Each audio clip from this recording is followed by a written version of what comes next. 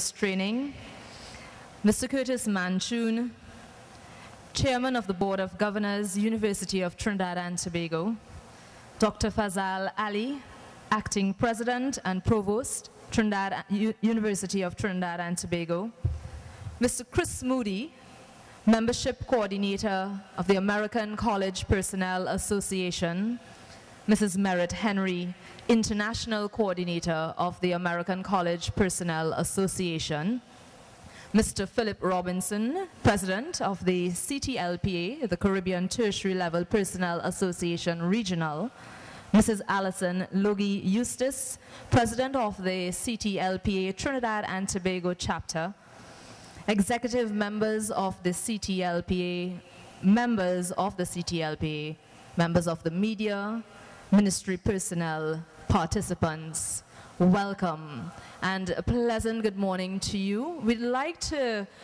introduce you to the panel that you see before you and take an opportunity to thank you from the onset for making the time to be here today. This is the Caribbean Tertiary Level Personnel Association's 5th breakfast seminar, and we have a really wonderful lineup for you, starting with some official remarks from our minister, from members of the University of Trinidad and Tobago, and from our very own CTLPA regional and local chapter.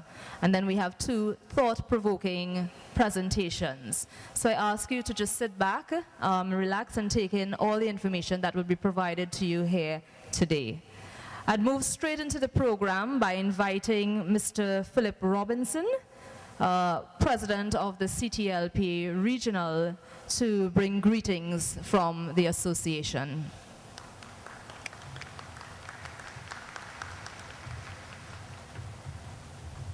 Thank you. Thank you, Christy. Senator the Honorable Fazal Karim, Minister of Tertiary Education and Skills Training, Mr. Curtis Manchun, Chairman of the Board of Governors, University of Trinidad and Tobago, Dr. Fazal Ali, Acting President and Provost, the University of Trinidad and Tobago, Mr. Chris Moody, Membership Coordinator, American College Personnel Association, Ms. Merritt Henry, International Coordinator, American College Personnel Association, Ms. Alison Logie Eustace, President, Caribbean Tertiary Level Personnel Association, Trinidad and Tobago Chapter, executive members of the CTLPA, members of the CTLPA, distinguished colleagues in student affairs. Good morning and welcome. Good morning and welcome.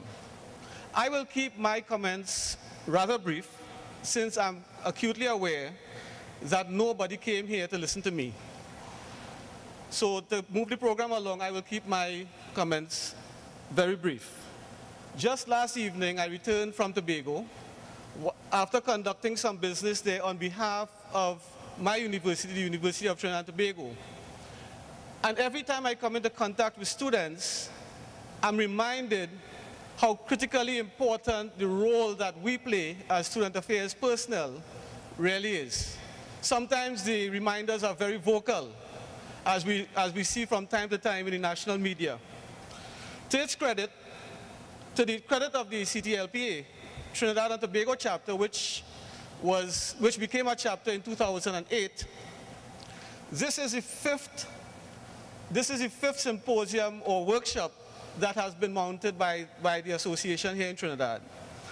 And they have covered some really, really interesting and important topics, like the role of student affairs in the accreditation process, the first year experience, especially as it is relevant to the new students, the new cohorts that are entering our colleges and universities, learning reconsidered, that is, the role of the student affairs professional in the overall scheme of things, in the overall framework of tertiary education within our institutions.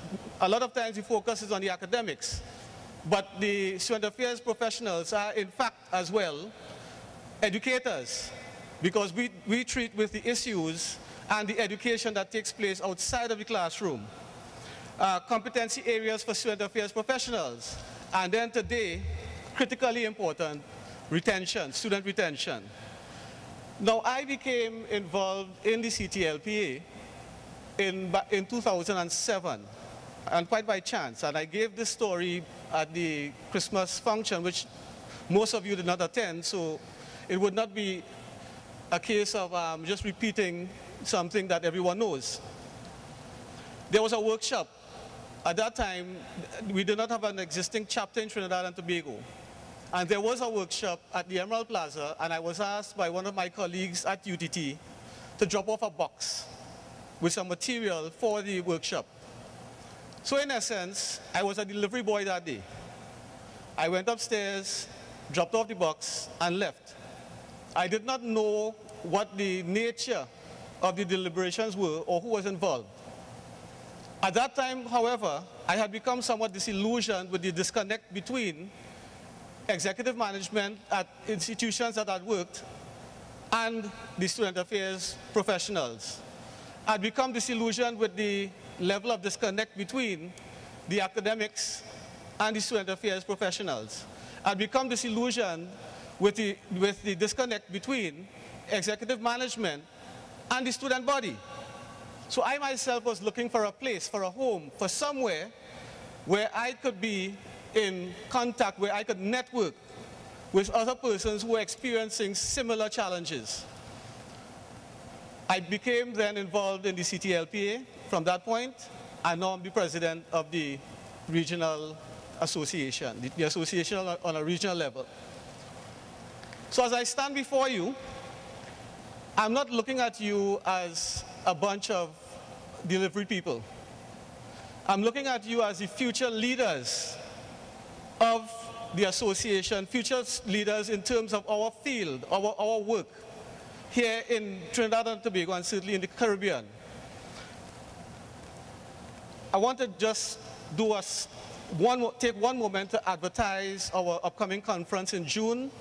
From June 10th to 13th in Barbados, we have an annual conference. It will be the 16th annual conference of the CTLPA in Barbados, and the venue will be the Hilton, Barbados.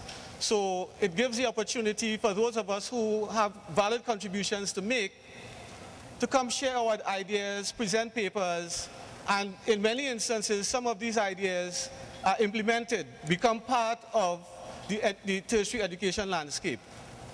In thanks, I would want to firstly thank the Honorable Minister, who has, through not only thoughts and words, but through deeds and tangible action, supported the work of the CTLPA here in Trinidad and Tobago.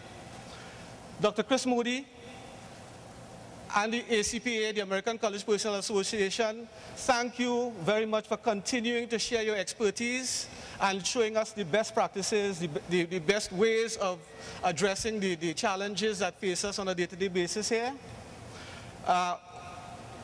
UTT, University of Trinidad and Tobago, has been extremely supportive, not only in terms of assisting with facilities and technology and so on, but also in terms of the support that the university gives to its student affairs personnel, and by all means, all members of staff to participate and to become involved in associations that will help to uplift the work that they do. As a matter of fact, I can announce this morning that a memorandum of understanding has been drafted for a collaboration between the CTLPA and UTT to engage in professional development for student affairs personnel in Trinidad and Tobago. That memorandum of understanding will be signed shortly, and in partnership with UTT, the CTLPA will be conducting a number of workshops, seminars, and so on to uplift and upgrade the skills of our student affairs personnel. And of course, to all participants and the institutions that have facilitated your presence, thank you for coming.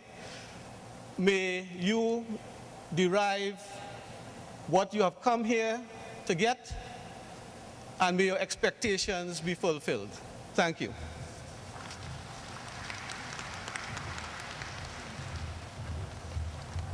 Thank you, Mr. Robinson. Now you have no doubt why he's the president of the Regional Association. Certainly you raised some key points here. One, the critical role for student affairs personnel in embracing the concept that he alluded to called learning reconsidered. It's a movement away from just the pure hardcore education into embracing different facets of learning beyond the academics.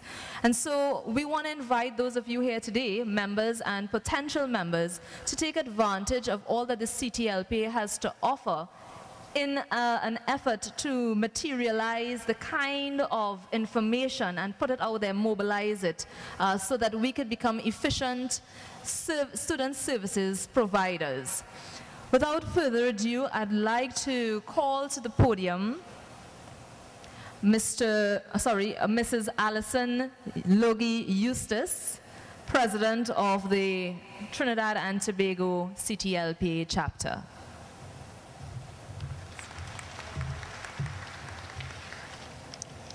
Good morning, everyone. On behalf of Trinidad and Tobago local chapter of the CTLPA, I wish to welcome you all to our 5th annual seminar. I would like to particularly welcome our Minister of Tertiary Education, Science and Technology, the Honorable Senator Minister Fazal Karim, for taking the time to be here with us and championing our cause. Mr. Chris Moody, our featured speaker from the American University, is the Assistant Vice President of Campus Life. He co-chairs the ACPA International Member Advisory Board along with Ms. Merritt Henry from the University of the West Indies, Mona campus, who is also here with us today.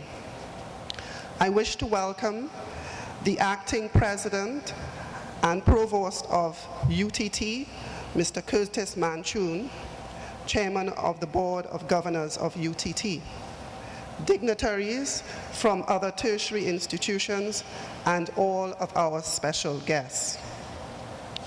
I would like for us to take a few moments to reflect on why we are gathered here today while I recite our local chapter pledge. We, the members of the CTLPA, promise to promote the well-being of students, to engage, involve, and develop both students and our fellow membership to appreciate diversity, to facilitate the merging of both in-class and out-of-classroom learning that would create greater student satisfaction and Caribbean leaders. It is with this in mind that our membership agreed on the title of our seminar, Student Retention. Once our students' well-being is preserved, their sense of belonging to their particular institution has been reinforced. Increased retention should be achieved. We are here to talk, share, and learn the many challenges and proven theories on student retention. At the end of the day, it is my hope that we will all leave here with some relevant information that will help us to be better educators, administrators, and student affairs practitioners. Thank you.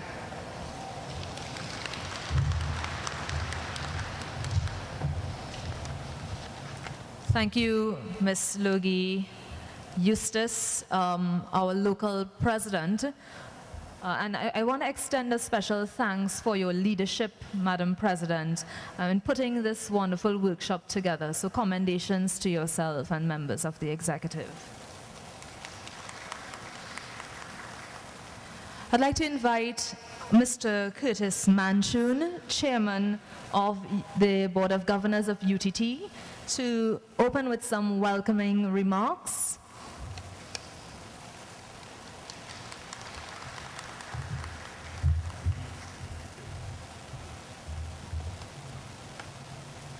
Thank you, Madam Chairperson.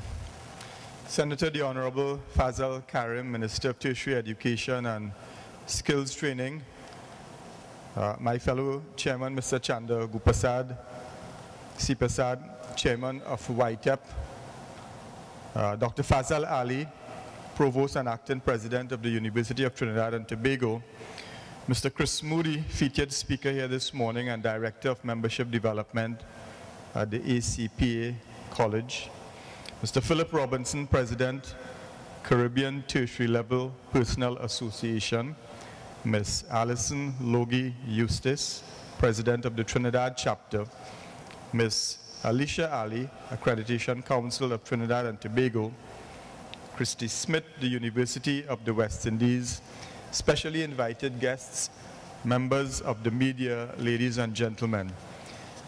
Good morning, and on behalf of the Board of Governors of the University of Trinidad and Tobago, it gives me great pleasure to welcome you this morning to this, the 5th symposium of the Caribbean Tertiary Level Personnel Association. Still a little bit of a tongue twister to me. I heard it rolling off the lips of Philip.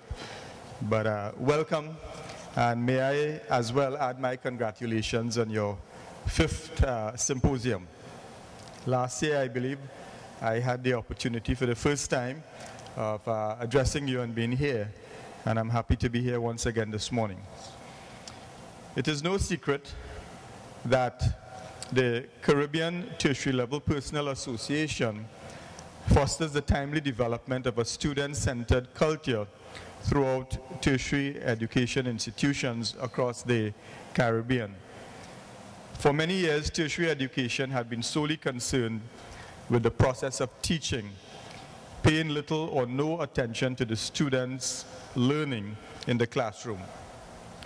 The CTLPA is therefore making its mark to assist us to be trailblazers in tertiary education so that we might capitalize on a truly student-centered mindset. I'm pleased to see that through the CTLPA and other similar organizations, the paradigm shift is taking place where the student becomes our chief stakeholder and is kept at the forefront of our consciousness. As I looked through these notes last night and looked at your website and recalled last year's event, I thought about the fact that really this is part of a broader, if you wish, global movement and consciousness, that it's really all about service to others. It's not about us. Many years ago, the great marketing guru out of Harvard, Theo Levitt, changed the face of marketing when he made the famous statement that when someone walks into a hardware and asks for a 1/4-inch drill, he doesn't really want a 1/4-inch drill, but he's looking for a 1/4-inch hole. And so as we think about all of these stakeholders involved in tertiary education, it's interesting that we sometimes lose focus of what is most important and really our raison d'etre, which are the students. And so we have to remind ourselves that our primary focus, the reason that we are here, is because of these students.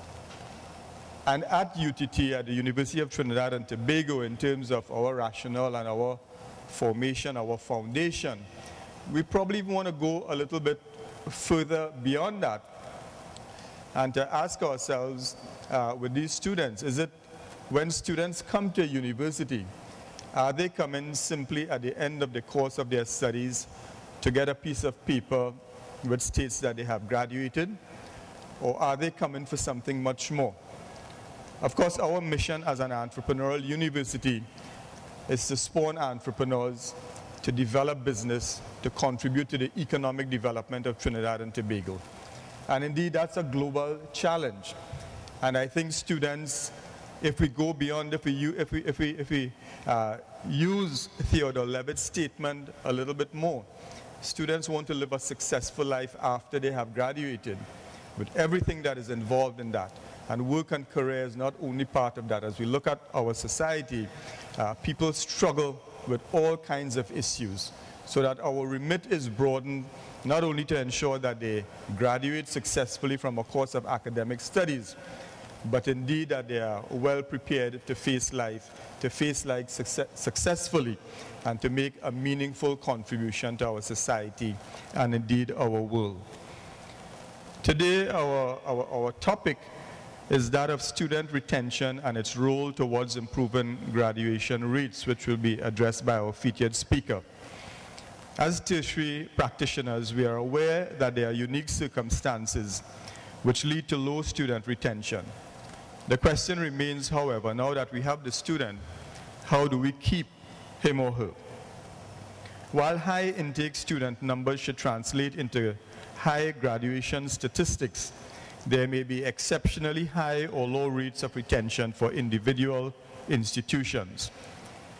Given Trinidad and Tobago's accessibility to gate funding, this phenomenon may be all the more puzzling for many of us. So today, ladies and gentlemen, we anticipate the delivery of our featured speaker, Mr. Chris Moody, as he shares with us on this intriguing topic that has many ramifications for all tertiary level institutions represented here today. For us to be trailblazers in tertiary education and to truly aspire to that of having a student-centered mindset, we must understand our students, assess their needs, and adjust our methods of delivery to their benefit. These are all mechanisms that we are currently employing and exploring at UTT. As the entrepreneurial university and the National University of Trinidad and Tobago, UTT's role as a tertiary provider is integral to the development of our nation and its human capital. We have the important task of producing work-ready graduates, but before we can achieve this end result, we must first retain the students who enter our 10 teaching campuses annually. Let me take this opportunity to declare UTT's support for the CTLPA, which is led by its president, Mr. Philip Robinson, Manager of Student Services at UTT. And as Philip indicated, UTT will be deepening its partnership with the CTLPA through the Memorandum of Understanding for Professional Development for you here today. Philip, as well as other members of UTT's staff who have served in an executive capacity with the CTLPA, continue to make us proud through this important alliance. And we certainly encourage it, endorse it, and support it at the level of the Board of Governors. So in closing, I want to congratulate the CTLPA, all of you, Philip and his team, for once again putting on this symposium, and to wish you all the very best in your continued deliberations and in the very important work that you continue to do. Thank you very much.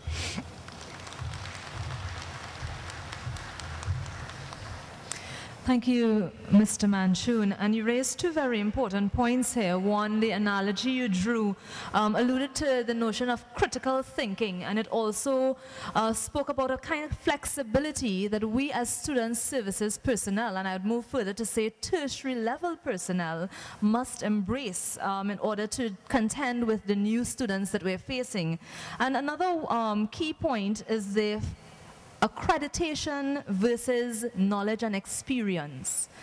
Is the student coming to your higher education institution simply for that piece of paper?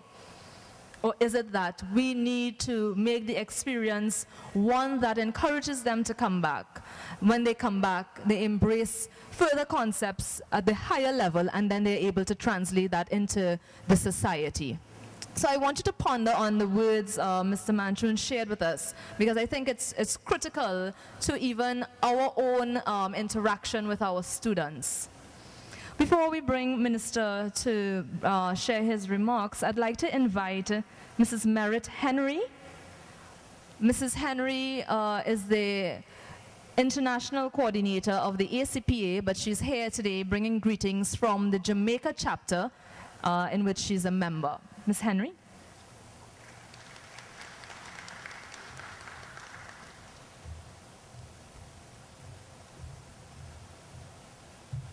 Thanks very much, Ms. Smith, Ms. Christy Smith. Senator the Honorable Fazal Karim, Minister of Tertiary Education, Acting President and Provost of UTT, Dr. Curtis Manchun, Mrs. Alison Logie Eustace, President of the Trinidad and Tobago chapter of CTLPA, Mr. Philip Robinson, President of the Caribbean Tertiary Level Personnel Association, Mr. Chris Moody of ACPA. And let me also recognize in the audience past President of CTLPA, Mr. Shandar Supersad, and Mr. Curtis Mike. Colleagues all in the audience, mine is the honor and pleasure to bring you greetings this morning from the Jamaica chapter of CTLPA. However, before I do so, I would like to congratulate Trinidad, to join with the others on the platform and congratulate Trinidad and Tobago on hosting this conference seminar today. You see, I'm upgrading it to a conference. It's looking as if we are going to be having just that today. I'm certain that we will all be leaving here learning something new about how we can help our students to achieve. I would not only like to bring you greetings from Jamaica chapter of CTLPA, but to bring you greetings from CTLPA Caribbean, because CTLPA is represented in probably about 7 or 8 other Caribbean regions or islands, although the numbers might be small. And although Mr. Moody would be talking to you about ACPA, I would also like to just tell you that we are a part of ACPA, and we are proud, as Mr. Supersad and others will tell you, that we are the first to be commissioned an international division of ACPA. And let us not feel ourselves apart from the 28 other countries outside of the USA that have joined to be members of ACPA, which is saying that certainly there is something good about this association, which represents over 8,000 persons across the world. Now, in bringing you greetings, I would like to say that, and to remind you, because I know you know already, that the world of work is changing. There are demands, changing demands, and we have to, and we have been changing the way we approach teaching our students. What they learn outside the classroom is as important as what they learn inside the classroom. The world of work is demanding that students now have more of the soft skills, the interpersonal skills, the communication skills, the way they dress, the way they do their interviews, and all these things that must go to complement what happens in the classroom. And ladies and gentlemen, you are the persons who present these and help students to develop these skills and competencies.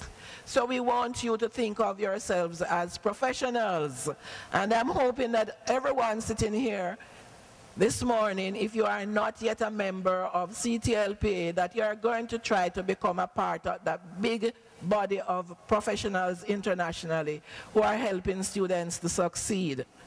That you are also going to become a part of ACPA, which is our international body. I personally have benefited from being a member of ACPA when I joined as a career development person at the University of the West Indies, Mona. I was the only person on the island who was trained in career development and was actually practicing in career development. So I had to find, there were other counselors, but they were guidance counselors who were working in the high schools, which of course I was a member when I worked in the high school of the Guidance Counselors Association. That did not meet my needs anymore when I moved into the tertiary level or higher education. So I had to seek guidance elsewhere, and I went to ACPA. And since then I have grown to professionally and otherwise. So I'm encouraging you all to do so, because seeing that the demands of the students are changing, we must be prepared to meet their needs, and we have to continue to to invest in ourselves and in lifelong learning. I was told before I started that I should be brief. And then afterwards I was told that I should be brief. And then afterwards I was told that I should be very, very brief. So therefore I think I should conclude my presentation or my greetings this morning, and just to wish for you all a very good day.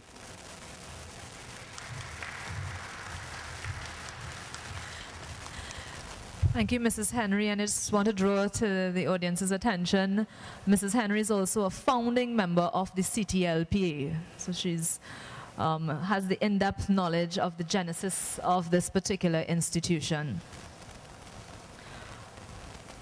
To do the address and formal opening, I'd like to invite the Senator, the Honorable Fazal Karim, Minister of Tertiary Education and Skills Training.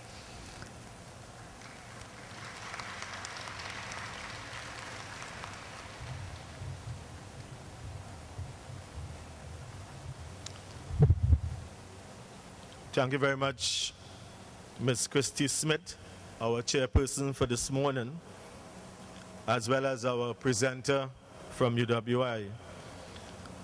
Mr. Philip Robinson, the president of CTLPA, Mrs. Alison Logie-Eustace, president of the CTLPA as well. I'm seeing both of you.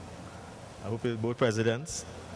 Local chapter and the Caribbean chapter, respectively. Mr. Curtis Manchun, chairman of the University of Trinidad and Tobago, Dr. Fazal Ali, acting provost and president of UTT, Ms. Alicia Ali, presenter from the Accreditation Council of Trinidad and Tobago, Mr. Chandra Gupta Supasad, while he's in his capacity here as well today from UWI, we recognize him as the chairman of YTEP, the Youth Training Employment Partnership Program Limited, Mrs. Merit Henry, international coordinator of ACPA, Mr. Chris Moody, Director of Membership Development, ACPA, College Students, Educators.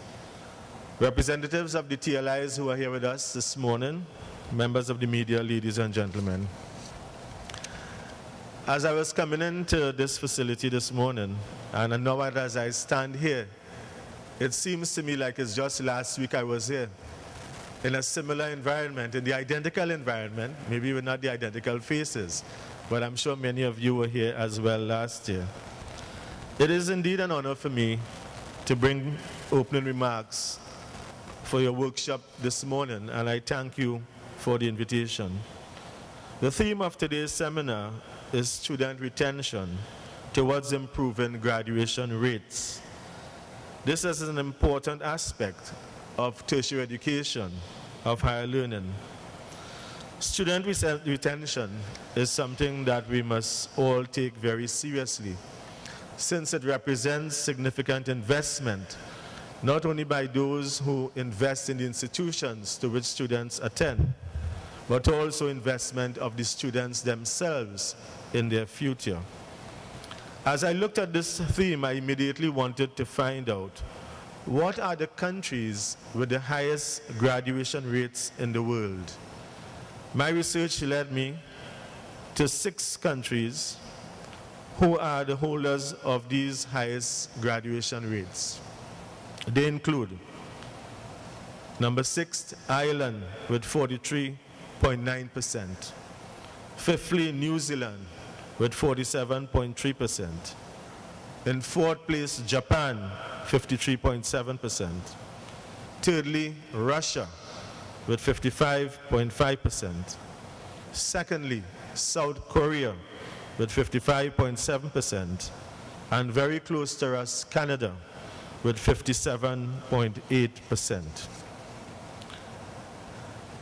For student retention, I recall as well my days at the University of the West Indies, which I will give you, in my own view, what I think contributes to some extent to student retention. But permit me, because I'm involved not only in terms of the sector of tertiary education and higher education, permit me to also offer some advice to the association in terms of how you move forward. I think in the world of qualifications, and building portfolios, it is important that not only do we have professional development sessions and workshops like these, but it's important, in my view, for us to ensure that all of these institutions and, by extension, programs that we attend move towards some measure of crediting our attendance towards a qualification. I am saying that because of the context of a qualification that I had the pleasure and the honor to build as a part of a team in the Caribbean, and it is called the Caribbean Vocational Qualification. The Caribbean Vocational Qualification is a work-based, competency-oriented qualification. And therefore, when I asked the question earlier on, whether we have any qualifications, any certification, any knowledge-intensive programs in Trinidad and Tobago for persons like you to become true professionals. Not that you're not true professionals. I'm talking about in the award of qualifications. I'm advised that the only qualification closest to us is at the master's level at the University of the West Indies, Mona, Jamaica. While we compliment our institution in Jamaica, I think the time has come for us to offer that qualification in Trinidad and Tobago. I am aware of the ease of process for approval through the University of the West Indies, where programs, once they're approved at one campus, could find it very easy to be approved at another campus. Also here at the University of Trinidad and Tobago, I listened to Mr. Robinson, who was saying that he's going to sign very shortly a memorandum of agreement.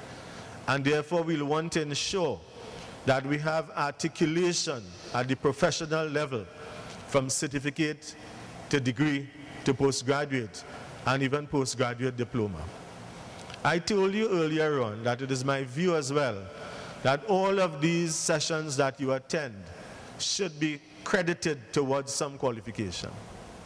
In the context of the world of learning, sometimes people refer to that as prior learning assessment and recognition. Or in some other countries it is simply called PLA, prior learning assessment. While in other countries it is called APL, accreditation of prior learning. Many of you, and if not all of you, would understand very easily what I'm speaking about. If you were to determine that all of these workshops and conferences that you have, and particularly in the context of workshop, which might have a different context to the conference, that these things are deliberate and they can go towards the development of a module of some sort, then we can say that if you would have attended a workshop of X hours, it will accrue towards Y credits, etc. I believe, my dear colleagues on the head table and members of the executive, if you were to do that, not only would you find increased numbers in your membership, but you will certainly find increased attendance at your workshops. What it will mean as well is that where you are in your respective countries, for example here, for those who would sacrifice and attend, you are going to be building that portfolio towards your qualification. And now I indicate to you that for many universities and higher education institutions, the whole aspect of student retention means striving to increase the number of full-time students enrolled per year without losing too many. As a former teacher myself, I am very much aware of the distinction between registration, enrollment, attendance, graduation, retention, which might come before graduation, and certainly another aspect of retention, the dropout rate or the fallout rate. I had asked Mr. Robinson while we were talking just now casually, whether you have any document, whether you have any publication of all of these workshops. And he says, yes, that we have these publications. But I think maybe the time has come for you to compile research information coming out of your workshops and your conferences. I think you must take this to the next level that your association must be the embodiment of not only the acquisition of knowledge, skills, aptitudes, and abilities, but also how do you consolidate your learning and transfer that knowledge to others in the field. Why is it impossible? And I ask you, what is the backward linkage with you as a professional and those who want to enter the profession? And I can tell you that in my own estimation, there may be very little. And if you do not have that backward links, for example, are you sufficiently aware, or do you make others aware as to what this profession involves? I noticed in your strategic objectives, you talk about public education. I want to compliment you for that. And in fact, very soon I'll be asking, I have asked Mr. Manchun already, through the University of Trinidad and Tobago, to launch the National Knowledge Network called Learn TT. Learn TT will be the national knowledge network that we can place on the media, that we can have national television, which will build the human capacity of Trinidad and Tobago. Currently in the tertiary sector, we have a participation rate of about 42.5%. And the target is that by 2015, we'll want to attain, if not exceed, the 60% participation rate in the tertiary sector. And therefore it is important as well, as you not only inculcate those values and those beliefs and those morals of your profession, that you instill those into those who you come into contact with. While I was sitting down there, I was thinking about what I should say to you that you do. Maybe you know it already. And I just wrote down, in my view, one of the things that you do is that you are touching lives and that you are changing the future. I say that too because as practitioners in this field, you have your own sui generis. And your sui generis, in my view, can also be described as in loco parentis, in the place of the parent. Very many times, sometimes when I spoke with Mr. Supersad on the campus when I work as business development manager, we'll meet at the student advisory services. And while we're talking about meet and greet, and I recognize as well meet and greet when my daughter went to Georgetown University, we didn't even know anything about Washington, D.C. And I saw the importance of that program, and I commended the UWI, and I'm sure the UTT and all other members will have that. Could you imagine the bewilderment when a student enters a new geographic space, a new country, and doesn't know where to go for what answers?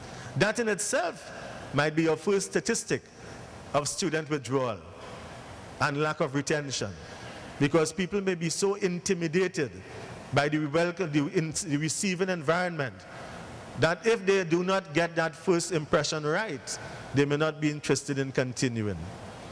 And therefore, as I say to very many, you do not have a second opportunity to have a first impression. You will provide not only in some cases the assistance for housing, the assistance as well, as I indicated in my discussion with Mr. Supersad, even of taking money out of your own pockets to assist our students.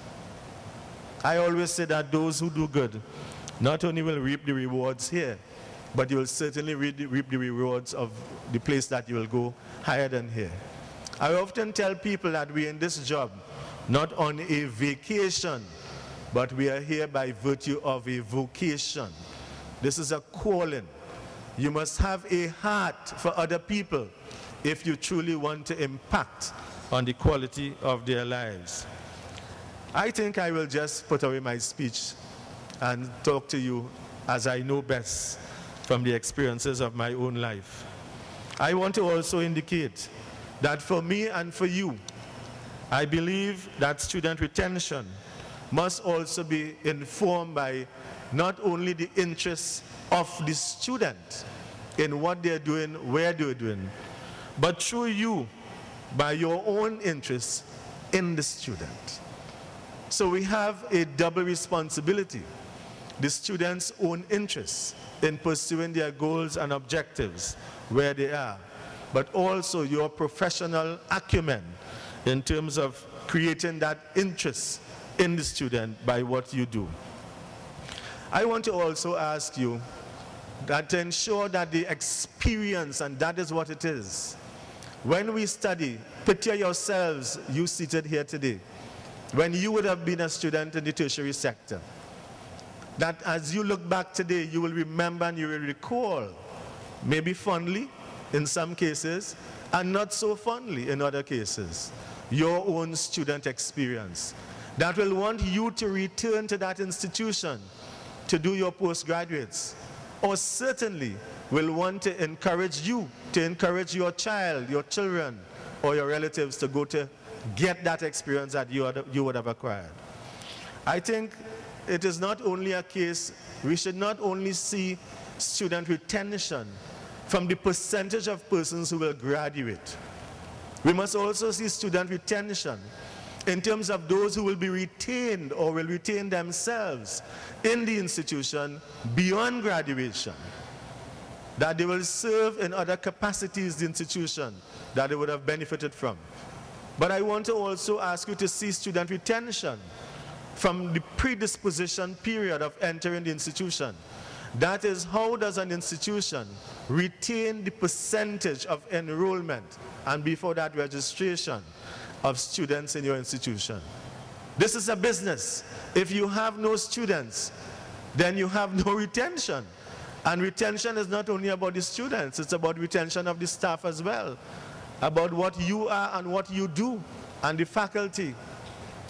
There were just among the things that we would have in terms of improving that experience will be that entire teaching learning experience. That teaching learning experience has to come from that personal interface with that person who is delivering that lesson, who is delivering that curriculum. And therefore it is important for us to have the facilities and the amenities to create that learning environment, that rich enabling environment, without which you will not have continuity or the retention of students who will want to continue that program with you. As a matter of fact, you will hear students assessing their lecturers, their professors, their teachers, even from day one. So while you're assessing your students in terms of the marks they make, they're assessing you in terms of your antics, in terms of your behavior, in terms of your disposition, in terms of your knowledge. I remember one teacher telling me once, he says he was teaching a sixth form geography class, and he did not do geography at his degree, but he was faced with a question that he could not answer. And the escape route was, when we get to that lesson, we will answer that question. And therefore, I suppose these are different strategies we use. I want to ask you as well, in diagnosing the problems that you might encounter or face, that you must learn to listen first before you prescribe. Because that is important. Sometimes people know that you cannot solve their problems, but they want a listening ear. I did tell you that in some cases, like in the case of the parent that you are now placed in loco parentis, that you do not understand, or maybe sometimes we take for granted, where our students come from. And our student here is not necessarily those persons who have just exited the secondary school system. Our students could also be working men and women, single parents, divorced marriages, all of these, and you have to be very alert to them. And therefore, in my view, it is important for us not only to lend a listening ear and to listen well to diagnose. And that's one of the problems we have. We tend to want to prescribe solutions too quickly before understanding and diagnosing the problem properly. And therefore, I want to also ask you, not only to see that individual person in front of you, but to find out and to investigate the background of that problem. It is important as well to do, as we say, your background checks. What are the social and family issues that may bring to bear to you what exists in front of you? I want to also say that in all of this, please consider this aspect not necessarily of religion, but of spirituality, of spiritual development. That to me is very central in terms of how we build character as opposed to how we build personality. Personality is like form. Character is like class. It is permanent. Personality can be adapted to the environment in which you are or you meet someone, but your character withstands your test of time. I want to also ask you to consider our economy and to ensure that at all times that you don't have the perpetual student who has become domiciled in the institution, but you advise them in terms of what the economy requires, the workforce requires. I have come across a wonderful book which I can recommend to you. It is called The Shift, S-H-I-F-T. The Future of Work is Already Here, by Professor Linda Grattan of the London Business School. You can also read Jim Clifton, The Common Jobs War, and you will understand what we are talking about. You have to be not only prepared to deal with the social, psychological issues of that person in front of you, but you have to be a jack of all trades. You have to be very widely knowledgeable of all aspects of our economy. And therefore, you must be able to, if somebody were to come to you and say, listen, I would like to change my program of study, you must know what is at the outcome in terms of the graduation, in terms of what employment opportunities there are. We have heard about these terminologies regularly: continuous learning, life-wide learning, lifelong learning. But then you must also advise them that there's a time that the learning continues, but the earning must also start. There's a time that you must move from learning to earning while you continue to learn where you are. And therefore, I want to also say that one of the instances, and particularly as we look around the Caribbean and the world at large, that we are concerned about is the whole stigma of security or lack of security, or the detection of problems long before they happen. It is becoming too commonplace now for us to look at the cable television and see that some student picks up a gun and kills innocent people. You might not be able to detect that, but certainly you might be in the better position than anybody else to detect that in the way in which you will speak or inquire, or as we engage in discovery learning of our clients. I think I can go on, but I think this morning is not my morning to go at length. I think I just wanted to share some of those things with you. I want to also indicate as well that some of the issues that we face are what we call coping skills of our students.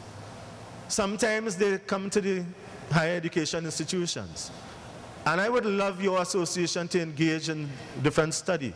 And I want to say, if you take up the challenge, as I want to ask you to take up a study in terms of student participation, retention and graduation, that my ministry will support that study. I want to ask you as well that if you look at the impact of student coping with academia, that those are studies. You must create your own directory of research. That would be very useful. Research which through your association, as I indicated in building the qualification, that people can be credited. And therefore, when you look at the whole aspect of coping skills, as I said, sometimes you may ask the question of a student, if you were to take a random survey at persons in first year university and you ask them, why did you join this degree program? Why did you engage in this course of study?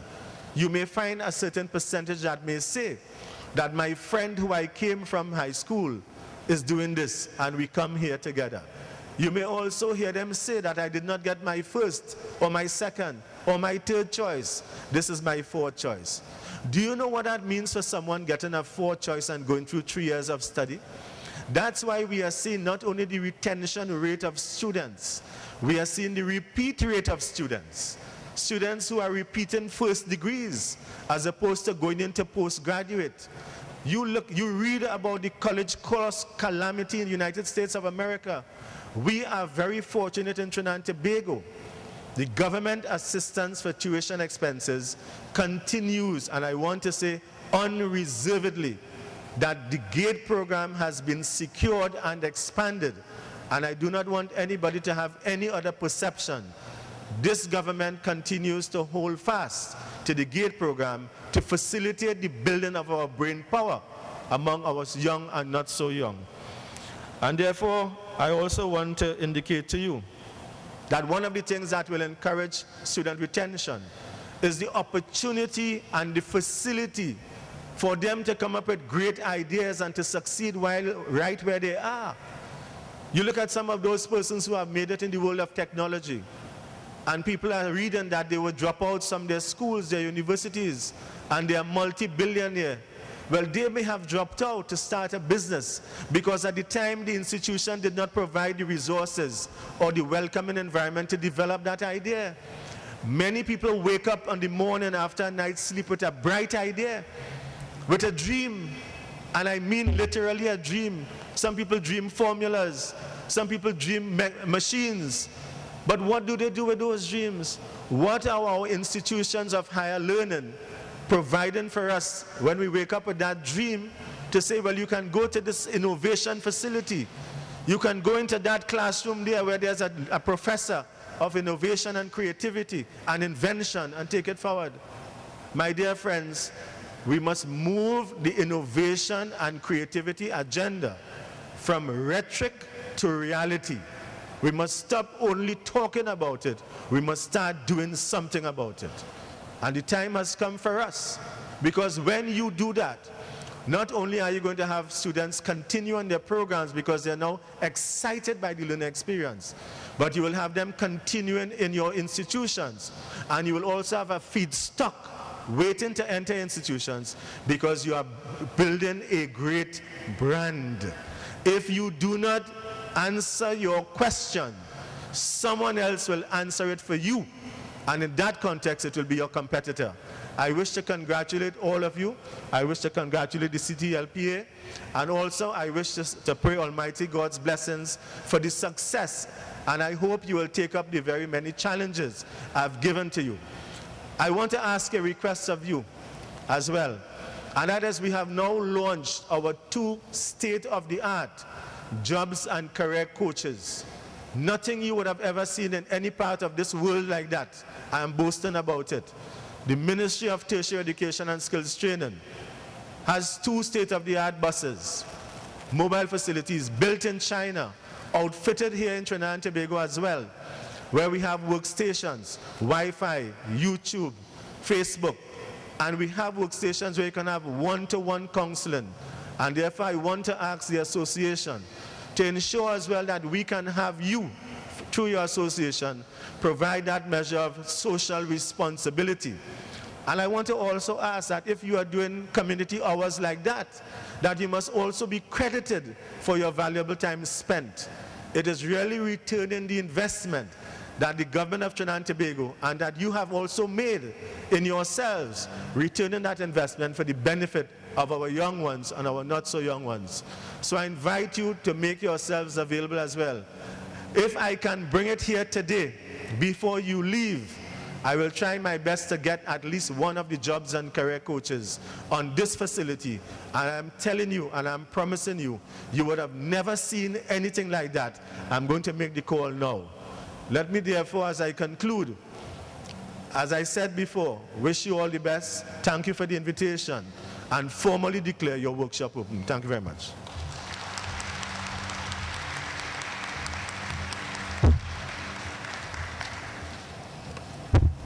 Minister, I wish to thank you for an insightful presentation, certainly for bringing this holistic approach to us once again, and for tapping into the human side of student services. I think it's critical that we understand that we are all humans at the end of the day, and although we identify our students with a number, behind that number is an individual living and breathing who has chosen to be part of our higher education institutions. So thank you again, Minister, and thank you for your continued support.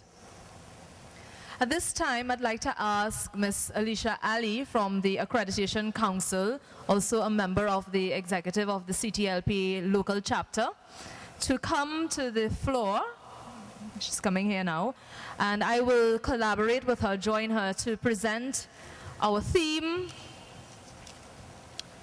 Shifting Paradigms, Adjusting to Meet the Needs of the New Traditional Student. So I'm going to pair up with Alicia for this particular presentation. And as we set up, I'll be very honest with you. So I'm taking off my chairperson cap and I'm coming to you now as a co-presenter for this particular topic. I don't like podiums. I absolutely hate it. So I feel more this is my comfort zone right here. Okay? So this is my comfort zone. As Alicia gets the presentation together, I want to throw out a question to you. I want to ask, how many of you have heard the term new traditional student by a show of hands? Some people, you could put your hand up. Okay, we have one, Marcia, from the University of the West Indies International Office. So you have heard of the term new traditional student. Anyone on the side? New traditional student. Well, we're going to have a real captive audience this morning. Marcia, could you share with us your idea or your interpretation of that concept? Don't know if there's a mic floating around.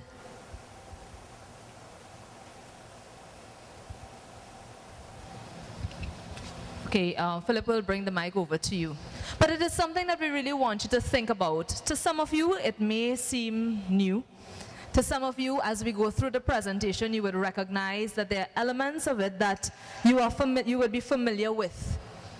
So, as we wait for the mic to come on this side. Now, the linguists would be at us for this, new traditional. That's an oxymoron in and of itself.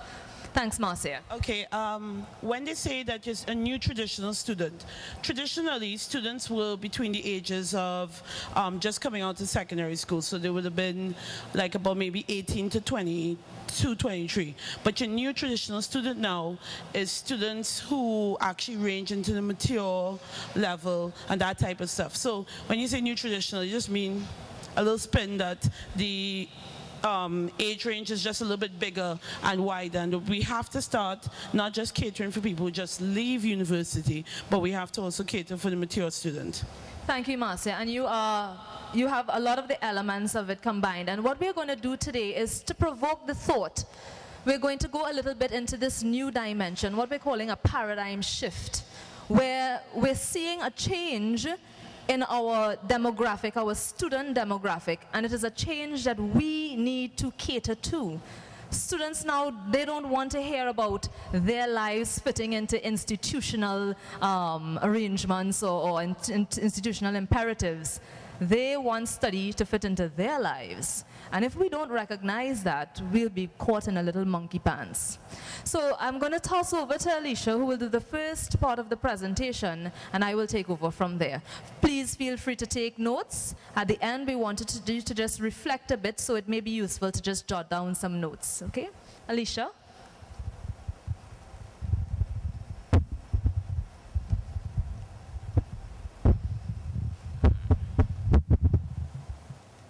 Good morning, everyone.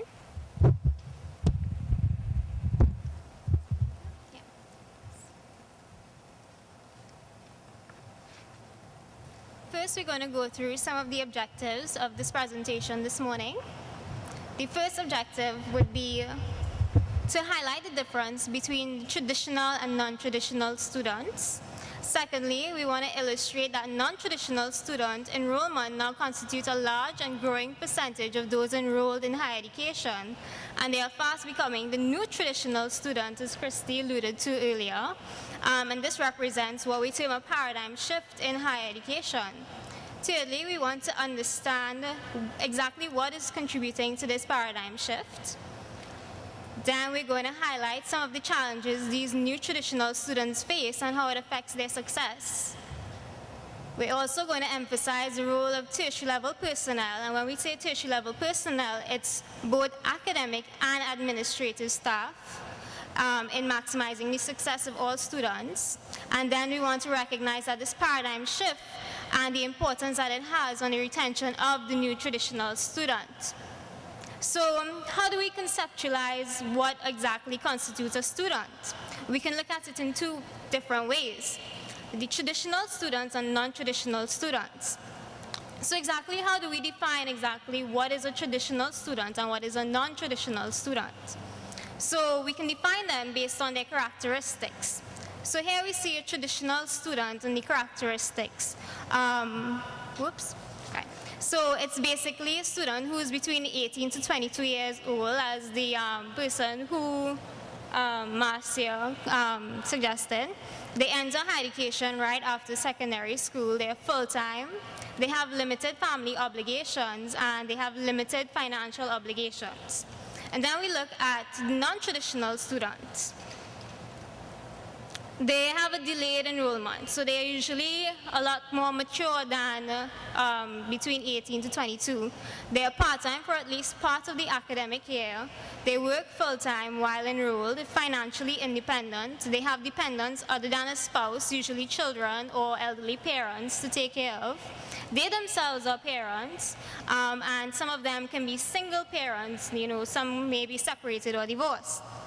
What we're seeing in our higher education system is that a large and growing percentage of the students possess characteristics of traditional students.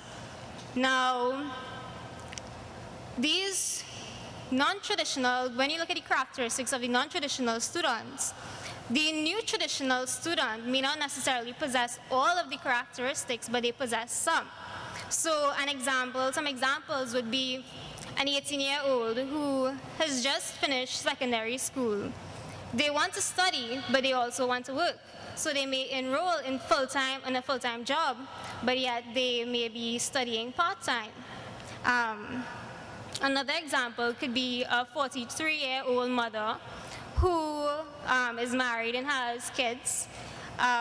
She's been out of the education system for about over 20 years, but she decides to return to school full-time, and her spouse will support her. So these are some of the dynamics that we have to deal with. So now what I'm going to do is examine some of the statistics at an international level, looking at the US, at a local level, looking at local statistics in Trinidad and Tobago, and at an institutional level, focusing specifically on two indicators of a non-traditional student, which would be their enrollment status as well as their age.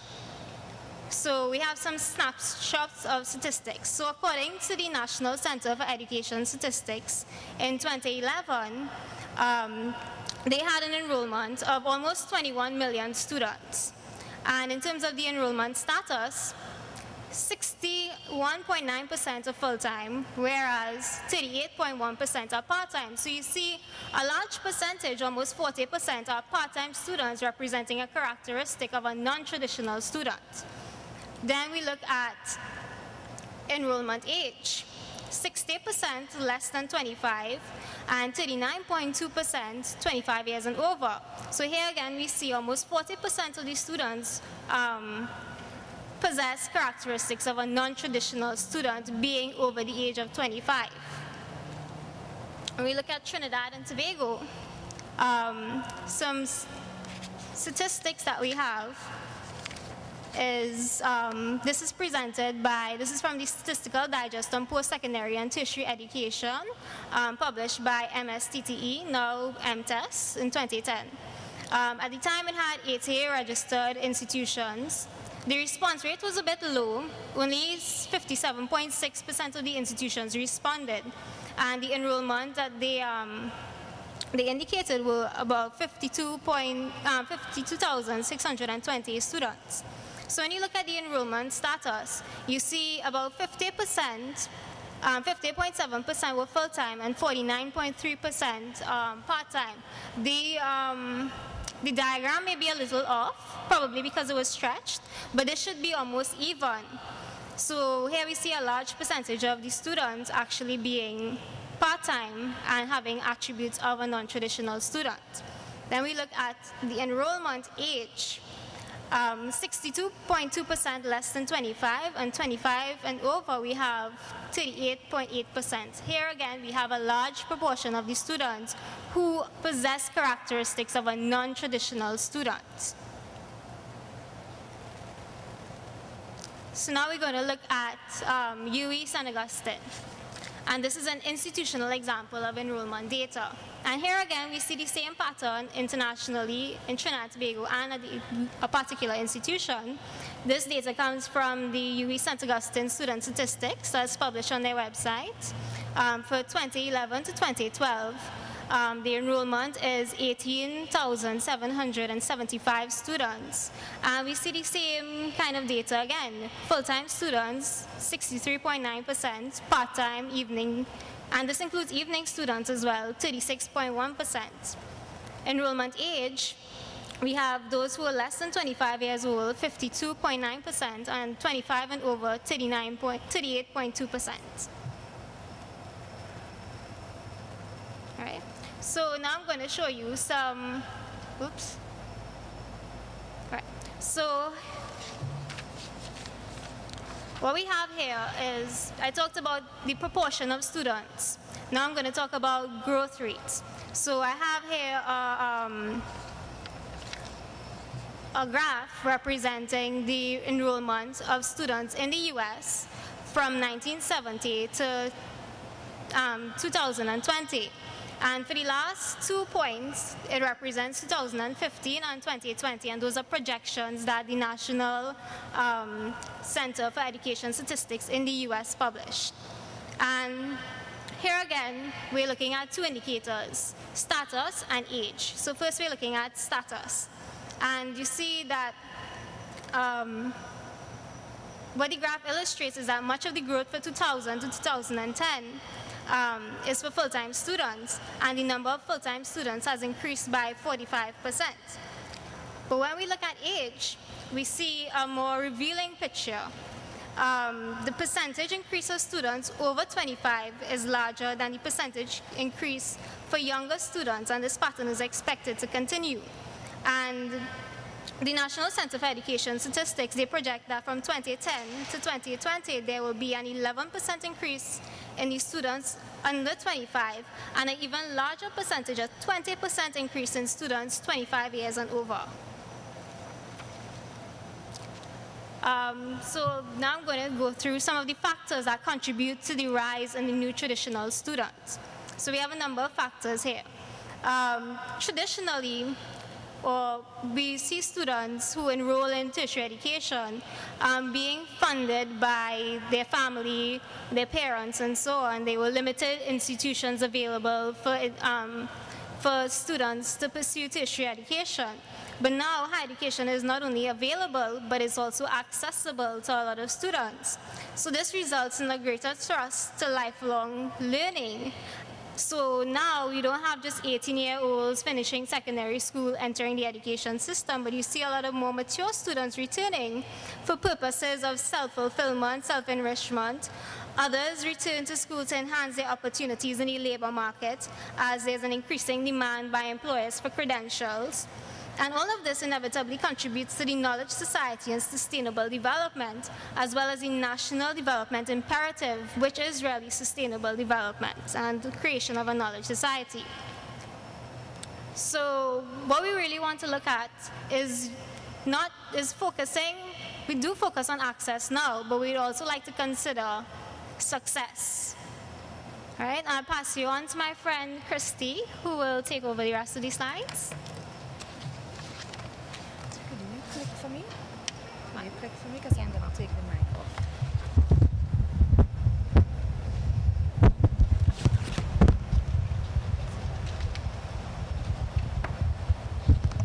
Thank you, Alicia. And I'm sure you're happy to see that some of the statistics were presented, which could give you a different view and a different perception of what is actually taking place in our higher ed institutions.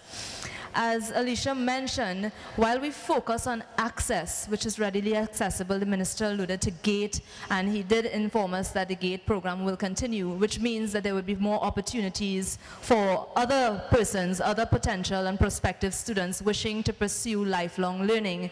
While that is available, we must also focus on the transition, the next step. So after you enter, when you get in, what happens then? And so the whole notion of success comes back to a sort of conceptual shift. We have to shift our mind, a conceptual shift away from the traditional narrative of life being linear And when I say linear, okay, so we study, we work, and then we retire.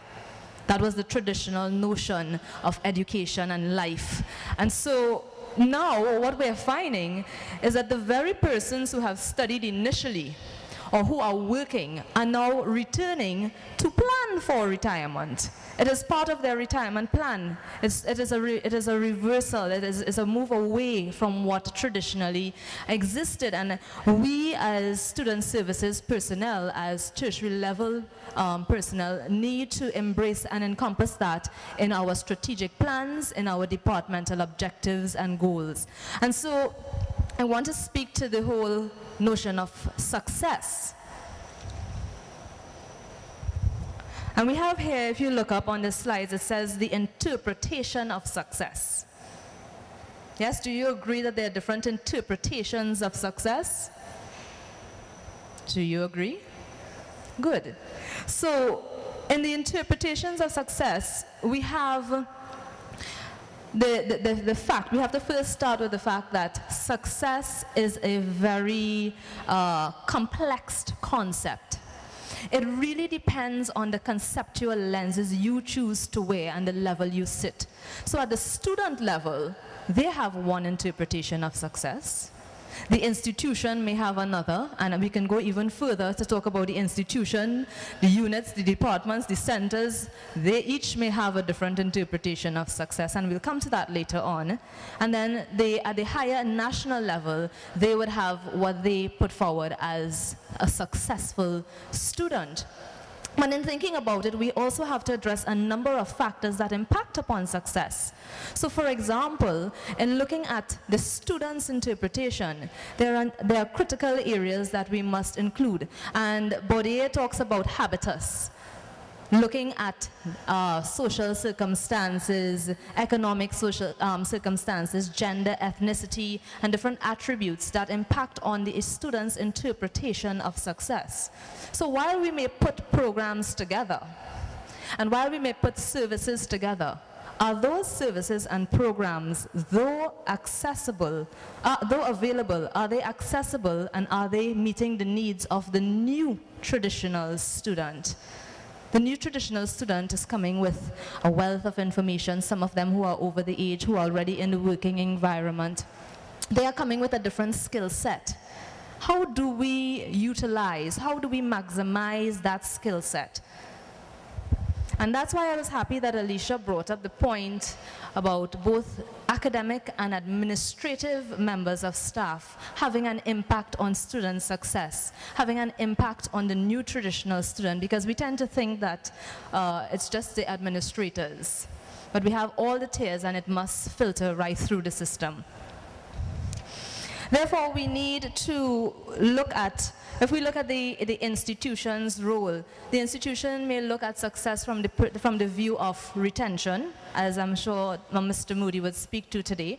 Retention and completion of degrees, perhaps. Maybe the overall experience. I know at the University of the West Indies, that has now been incorporated.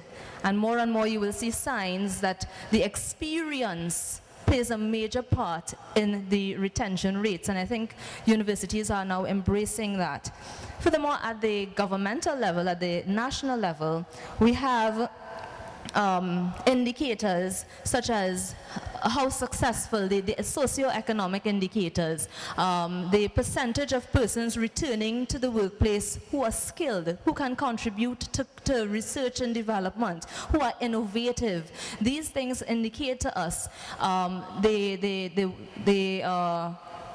the work that the higher education institutions are doing or are not doing, because it also starts there. We cannot continue to put the blame solely on the students. Therefore, we need to take a more holistic view of success, a more holistic perspective, and Minister alluded to that today. He spoke all the different items. I couldn't write down all. I hope that I can get a copy of the recording. But certainly all that the Minister spoke about today is in keeping with a holistic view. And that's when we say a paradigm shift. That's what we're really referring to. Changing your whole perception of how we treat with students, of how we deal with students. And that impacts on their success. So I want to ask you To what extent, because I'm sure some of you would have interacted with your students, yes? Yes or no? Yes. So you have a general idea of some of their perceptions when it comes to the institution and success. How many of you have actually incorporated some of their perceptions into your own objectives, into the way you deal with students? But maybe by a show of hands. This is scary. Student services personnel. Okay, I'm seeing 1, 2, 3. Okay. So then, thank you. Thank you for raising your hands. So then it speaks to a greater need for us to move beyond. We need to move beyond to see the student not just as a passive bystander, but we need to take the students' perceptions. We need to take their recommendations. We need to understand how they feel about things and incorporate it into our departments, into our missions, into our strategic plans. They must be an integral part of the feedback process, feeding back into information that would help you to realign your systems. And so these new traditional students, I just want to add to what Alicia mentioned earlier. The new traditional student has a bias to the non-traditional characteristics. And so you would find that there's a constant battle to balance work, life, study. I'm sure there are members of faculty here who have lectured classes. I don't like to say lecture, I say teach. Who have taught classes where they're bringing in their children into the classrooms. I can identify with that, but what can you do? It speaks to a greater problem. It speaks to the fact that higher ed institutions need to put certain facilities in place, because the new traditional student certainly isn't the 18-year-old anymore who's coming home from mommy and daddy with their food packed out on Sundays. The new traditional student represents an individual who is coming back. They're coming in, they get their degree, they focus, they try to do what they need to do, and get out because they have to go home and take care of the kids. So we need to recognize there's a balancing of this. So if we examine the workplace, because as much as we are student services personnel, we, in some capacity, we are also supervisors, managers. What type of systems do you have in your department that caters to the needs of this new traditional student, that would afford them things like flexi time to go to classes? Classes starting 5 o'clock, they're working in San Fernando, although there's now the South Initiative in UE, and they have to come up here. They ask to come to work 7 to 3, and you tell them no. How are you impacting on that? How are you impacting on that change that we're trying to foster? In your own departments, in your higher ed institutions, when your staff tells you, listen, I have to go to a class, or the person brings the timetable schedule at the beginning of the semester, and you say, this is what I need to do. Do you cater to those needs? What type of arrangements do you put in place to ensure that this employee has a class to go to which would enhance the skill of the employee, which would rebound to the institution, and again at the national level? So it's a broader thinking, it's a more holistic approach. Family life. I sit at the University of the West Indies, I sit as the evening university coordinator. And I often tell people, I am not the evening university coordinator, I am not an administrator, I am a counselor. I have never done a course in counseling. But many of the students coming in, they're coming in with a lot of issues that impact on their final grades and their whole experience at the university. There was one particular student, she came in for academic advising. And we started off good. She was just about 43, thereabouts. And then she broke down. Why? The phone kept ringing constantly while I was advising her. And she just broke down. Her husband was calling. If she didn't get home by 8 o'clock, blows. And of course, I eventually found this out through interrogation and so on. But these are things that we need to consider. This is the new student. There are social factors that have to be filtered in to our administrative processes.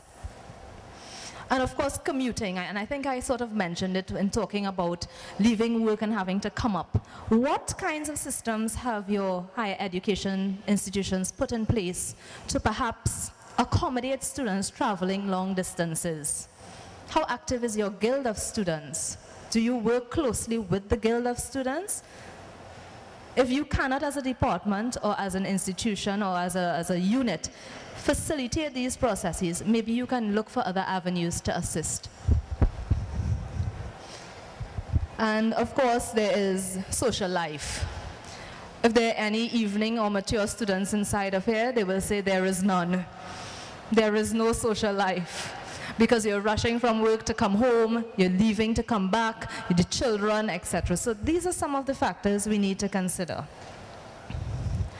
I just want to talk briefly about what I am calling the wilderness experience, sort of disillusionment. And I heard it again, the panel spoke about it, members of the panel. You come into university as a first-year student, you have no idea. You're returning to school, your coping skills are shot, your study skills are shot, it's a whole new world. You're seeing all these teenagers walking around. Sometimes they're in your class, they're answering all the questions, you feel like you don't know anything. These things impact on you. And that also has an impact on the retention rate as well as the rate of dropouts after the first year. So first year orientation processes become critical to this new group of students. We need to put things in place, workshops that deal with time management, stress management, writing skills. Some of them have been out of school for a while and we need to embellish. So we have to think about these things.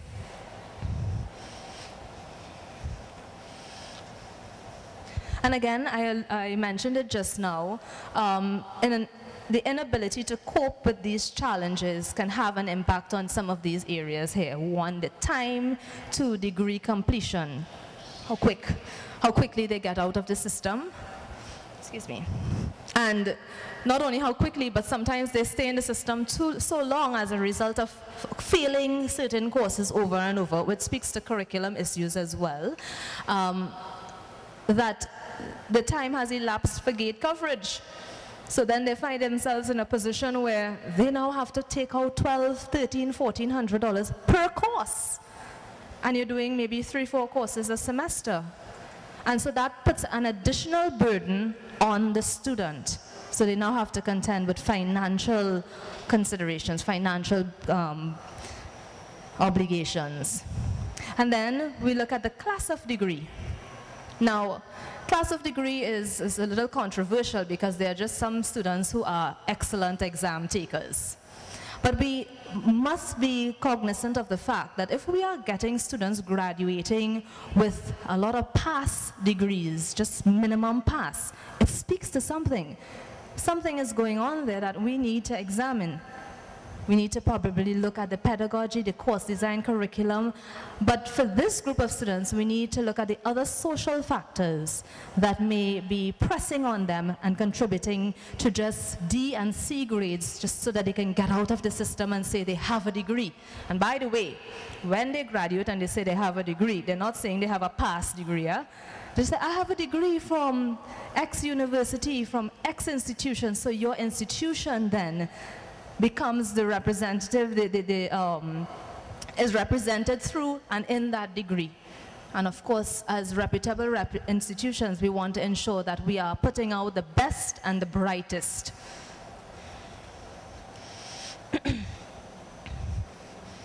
And well, the RTW, sorry Alicia, the RTW required to withdraw, again, that is in line with the kind of degree. We have a number of students after first year receiving what is called an RTW, well, at the university in which I work.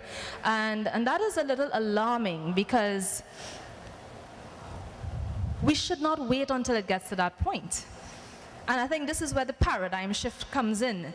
We should be actively looking at student records to see how they're progressing through the system, as opposed to waiting until they get the RTW, the GPA goes below 1.00, and then they have no gate, they have no degree, they have to come out of the system and return later on, perhaps having to pay for the first year for their re-entry. So the RTWs, that's something we need to consider. And what I could probably advise you to do is start a project in your own office where those of you who have access, or maybe you can suggest it to your superiors, to start a project where you actively look at students. It's going to be a lot, but you can do it over time. Look at the rate of progress of your students. Treat each student as a human and not a number.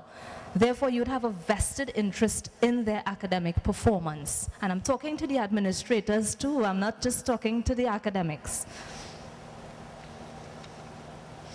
So therefore, what can we as tertiary level personnel do to meet the needs of the new traditional student?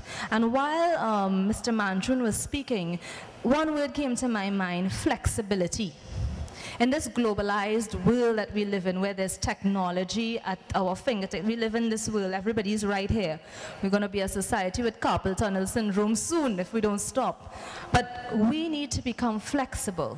We need to open up and expand not only the opportunities, not only the availability, not only the accessibility, but expand our approach to students in order to maximize their success.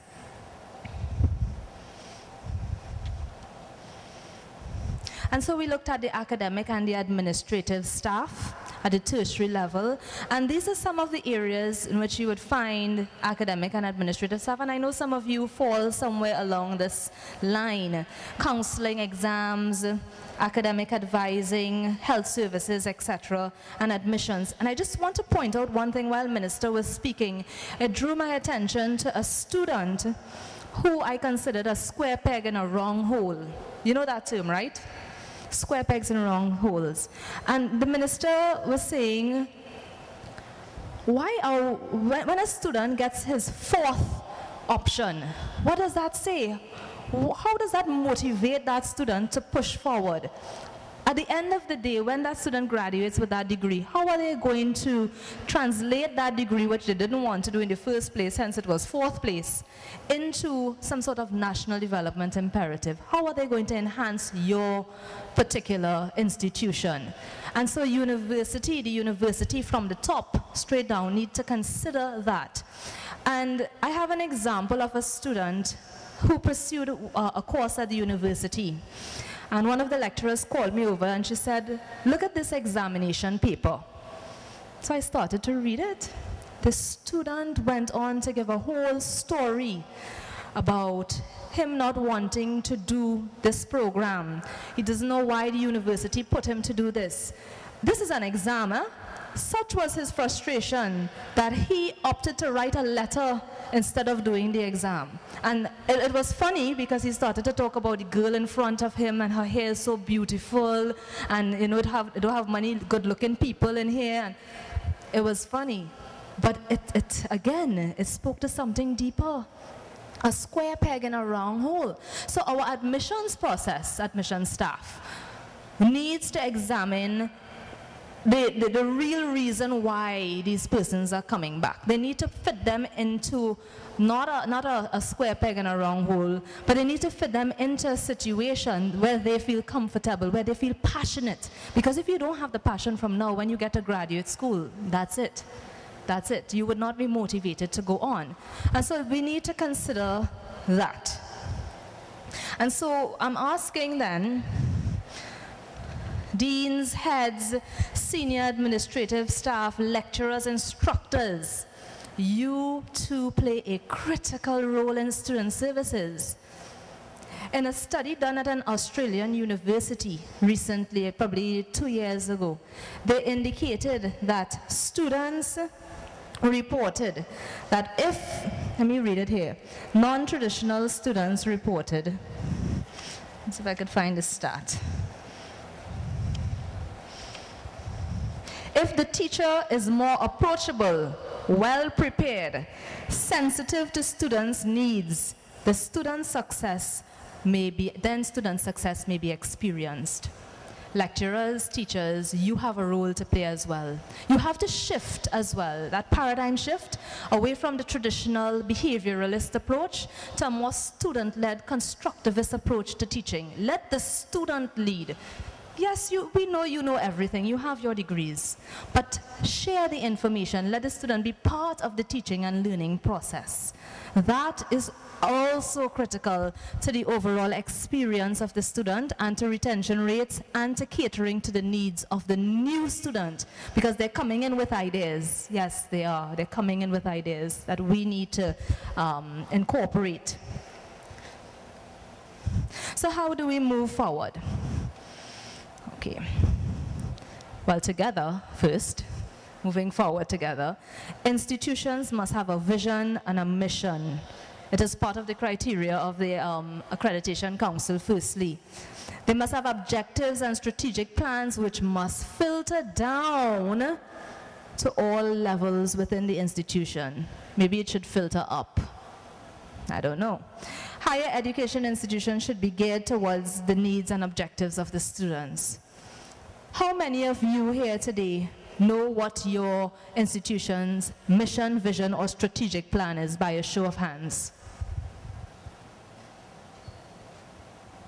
Okay, so we have about 20 persons, 25 persons, and I know we printed about 200 flyers, so that is just a small percentage. So we need to embrace it, because we would all be working at different levels. We'd all be working towards different goals.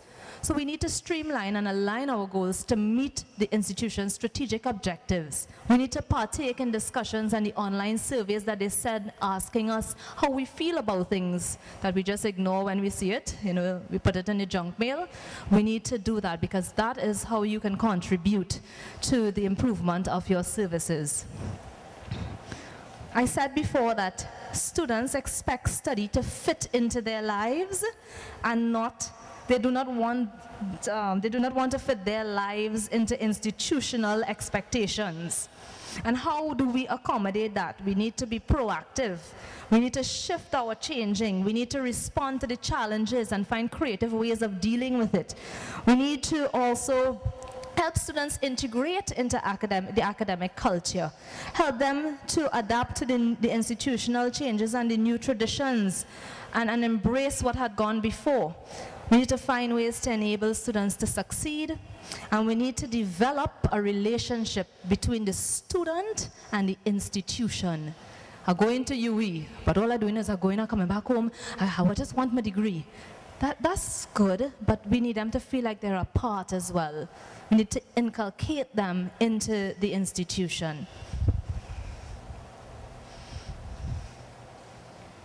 And so these are some of the areas that you can look at for maximizing success. Provide consistent life coaching, look at time management, financial management, mentoring students, be accessible. Are your office hours from 8:30 to 4:30 still? We have students coming after 5. So we need to make sure that our office, even simple things like the office hours, our modes of communication are aligned. Send emails, they have text messages, Facebook, all different mediums that you could utilize to reach your students. And so the impact of this paradigm shift on retention is at all 3 levels. The regional level, it contributes to successful learning, and the new traditional student would contribute to regional development, as we as small island developing states look to pool together our resources so that we can move forward. Societal, we have a problem with migration, brain drain, where the best and the brightest are leaving, and you know, we're left here with well, great ones, but we want to also keep our best and brightest. So what are we doing to retain and attract as well new students and existing students and current students? And of course, at the institutional level, these things, we would look at more students at the research level. More students at research level may possibly mean more grants and funding for the institution to engage in research activities, particularly in these hard economic times. And of course, feedback from students on curriculum review. Now, I'm way over time, but I felt that this was extremely important. I am an advocate for mature students, so it was there to me. So I just want to thank you for your attention, and maybe we have time for 1 or 2 questions, and then we'll go to the breakfast.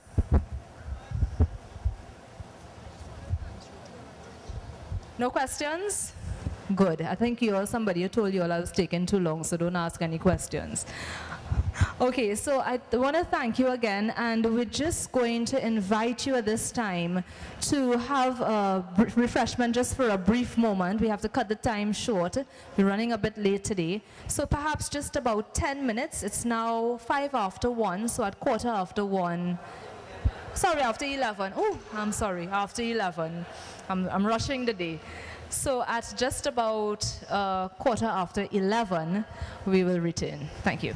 Okay, ladies and gentlemen, we would now like to resume with our program and take you straight into our feature presenter, who's going to speak to you more on student retention towards improving graduation rates. Could you please give a warm welcome to Mr. Chris Moody, Membership Coordinator of the ACPA. Hello. Thank you for inviting me to visit with you in Trinidad. This is my first visit to Trinidad, but definitely and hopefully not my last. So I've enjoyed my time here very much. Your hospitality has been warm and remarkable. I particularly want to thank the CTLPA Executive Board and officers for their kind and generous welcome and hospitality since I've been here. Yesterday I had really great visits with staff working towards student success at the University of the West Indies, St. Augustine, and here at the University of Trinidad and Tobago. This is about sharing ideas. This is a mutual exchange of ideas. And so I want to thank all of you that met with me yesterday to talk about our shared goal of supporting students in their success at their time at the university. I'm here on behalf of the governing board for the American College Personnel Association, College Student Educators International. For short, we just call ourselves ACPA, but we do have an international mission. I particularly bring you greetings from ACPA's Executive Director, Greg Roberts, as well as our current President, Keith Humphrey, both of whom were not able to travel this time, but they said to tell you hello, and they hope to see you all very soon. I also wanted to share greetings from individuals and my colleagues on the board who have visited previously. Many of you have met Dr. Susan Salvador, Dr. Heidi Levine, and Dr. Kathleen Kerr. They all also say hello. My experience with ACPA is as the Director of Membership Development, and so you see on the slides the things that I'm responsible for in that role. New member recruitment, our current member retention and satisfaction. I supervise our awards program and recognition program. I'm responsible for how our members are involved and get involved and stay involved and continue to enjoy their experience in our professional association.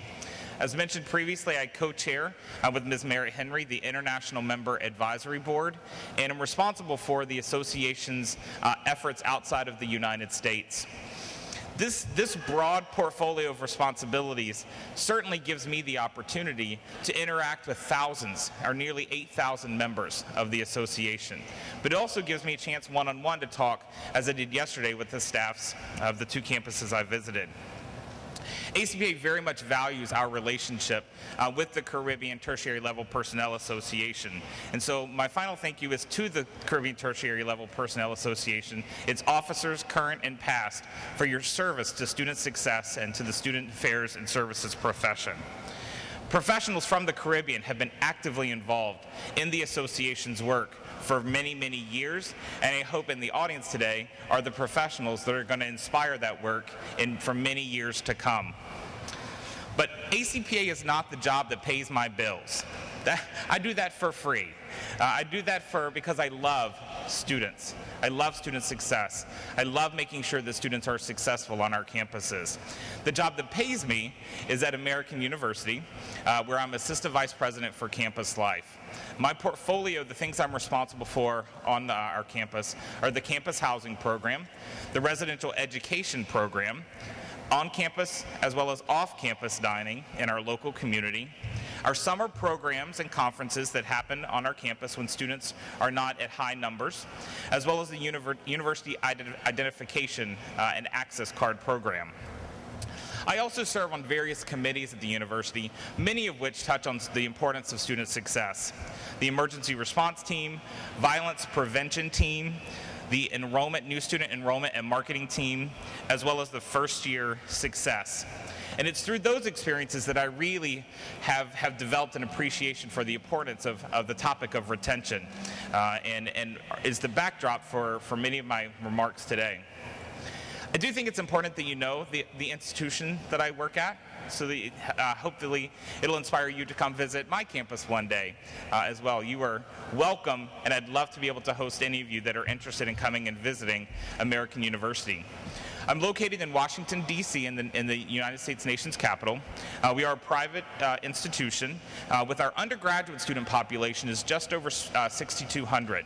Our graduate and master's population is equal to our undergraduate. So in total, we are about between 12,000 and 13,000 students that our campus serves. We are famous for political activism. So if you ever see photos in the news media of protests on campuses or students laying down in front of cars to prevent people from moving down driveways, that's probably my campus. We have a number of study abroad programs, over 100 sites each year that our students visit. Most impressively to me is our average class size of 23 students, very much valuing the one-on-one personal attention. We have 646 faculty members, 95% of which are full-time teaching professionals. Our student-to-faculty ratio is 13:1. The various faculties that our students are engaged in, you see there, the primary majors are arts and sciences, business, communication, international service, law, professional studies, as well as public affairs. The next slide talks about our retention rates, because I think it's not only important that you know that I'm coming from a place, an institution, where retention is critical and is being done well.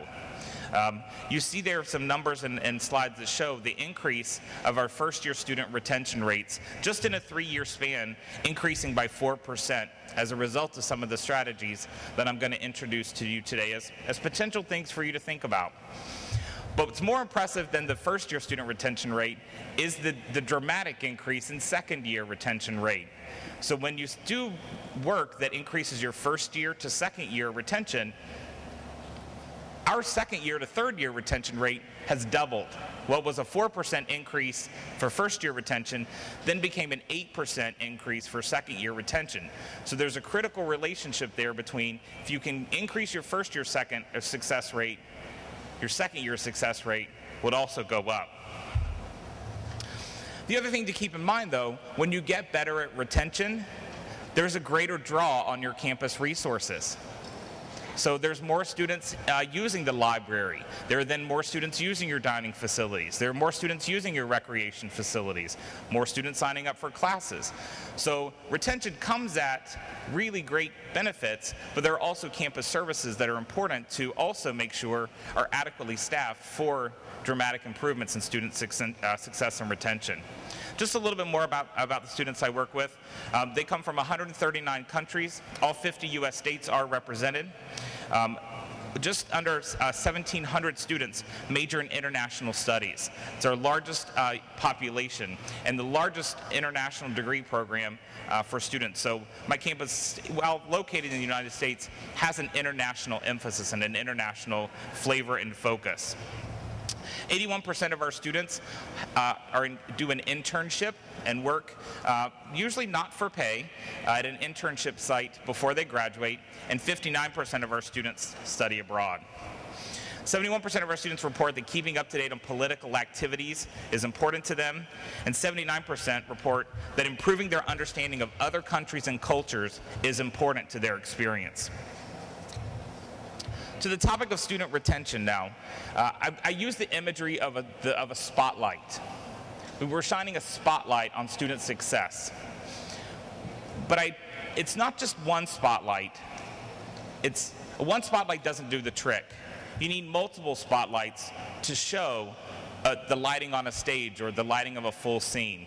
And so that's exactly what student retention is like. It's not just one thing that you can do that's magically going to transform your students' experience, but it's going to take multiple spotlights, multiple things, and a combination and a clustering that's going to then lead to an improved and enhanced campus experience. Before we begin, I have the cute graphic there of everyone getting on the same page. So that's what I want to do first, is all of us get on the same page with definitions to make sure that we're all using similar language regarding the concepts of retention, attrition, completion, and persistence. Retention, you see the definition there, is the rate at which entering students enroll in the following term or year. So you're looking at new students coming in and the percent to which, or the extent to which they enroll in the following term or year. Attrition is the opposite of retention. Attrition is the rate at which entering students do not enroll. So attrition is what we're trying to fight against. Retention is what we're trying to work towards. Completion is typically defined as the rate at which entering students complete their degrees within about 150% of the expected or normal program length. In the US, most institutions are 4-year programs, so we watch a 6-year completion rate. That's what we measure. Many different countries use that in different ways, but typically it's 150% of the normal term that it would take to complete a degree defines what your completion rate is. The word that I like better than retention or completion, because those are numbers, those are counts, those are dollar signs and dollar bills. The term I like is persistence, because persistence is what we as student affairs professionals and student services professionals, this is what we affect. We have the ability to affect persistence. And persistence is the desire and action of a student to stay within the system of higher education from beginning through completion. Note the key words there. It's the desire and the actions of a student. That's what we affect. So if you feel like you're not able to affect student retention or student completion, that what can one person do? I want to change that framework and have you think about your relationship to persistence and your role in changing the desires and the actions that students engage in that then help them move towards coming back the following year and being retained and then moving towards the completion of their degree. Retention, we've had great emphasis on this topic this morning, and I think all of the previous panelists have spoken eloquently to the importance of student retention. The few things that I will highlight is the greatest risk to retention, or the greatest threat to retention, is students not completing their first year. If you can help a student finish through the first year, you will see dramatic changes to the completion rate. So the greatest risk to retention is students not coming back from the second term or second year of their studies.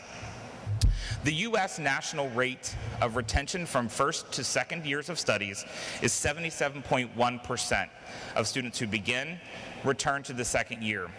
You see from the slides previously, if you remember when I shared my institution's numbers, that we hover between 90 and 92% first to second year retention rate. So we are really excited and believe that we're doing this well, and once we get into the specific strategies, I hope to offer you some tips or things that have worked well for me and my institution and many institutions in the United States that might be able to be customized or tweaked to work as well here. I do want to highlight, and I think it's easy to get caught into the belief that the goal of retention should be 100%. In my opinion, the goal of retention should not be 100%. The goal of persistence should be 100%, but the goal of retention, it should not be 100% as your university's target. The reason I say that is the institution is not going to be a good fit for every student. and the student's not going to be a good fit for the institution. So as a university, your administration needs to decide, what does it mean to have a good fit with my institution? What does it mean to be a UE student? A lot of that comes from the mission and goals and objectives that the prior panelists shared with you as well. Syracuse University is known, it's in New York, is known in the United States as being one of the institutions that does student retention the very best. They annually have a first to second year retention rate between 94 to 95% of first year students they're able to retain. Well, I started thinking about it and I said, well, I wonder why. What are they doing so well that's magical?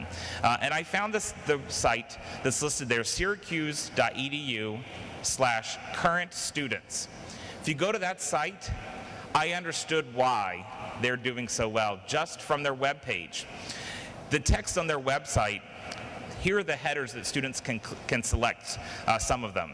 Stop bias, crisis help, international students, Office of Student Assistance, support at Syracuse University, living in and being engaged at Syracuse University, and what to do at Syracuse University. All of those things are attracting students who were looking for fit, who were looking for help and resources. This is hitting on that persistence term that we talked about previously. They're exactly matching the things that lead to the desire and actions that students should participate in to be able to move towards completion of their degrees.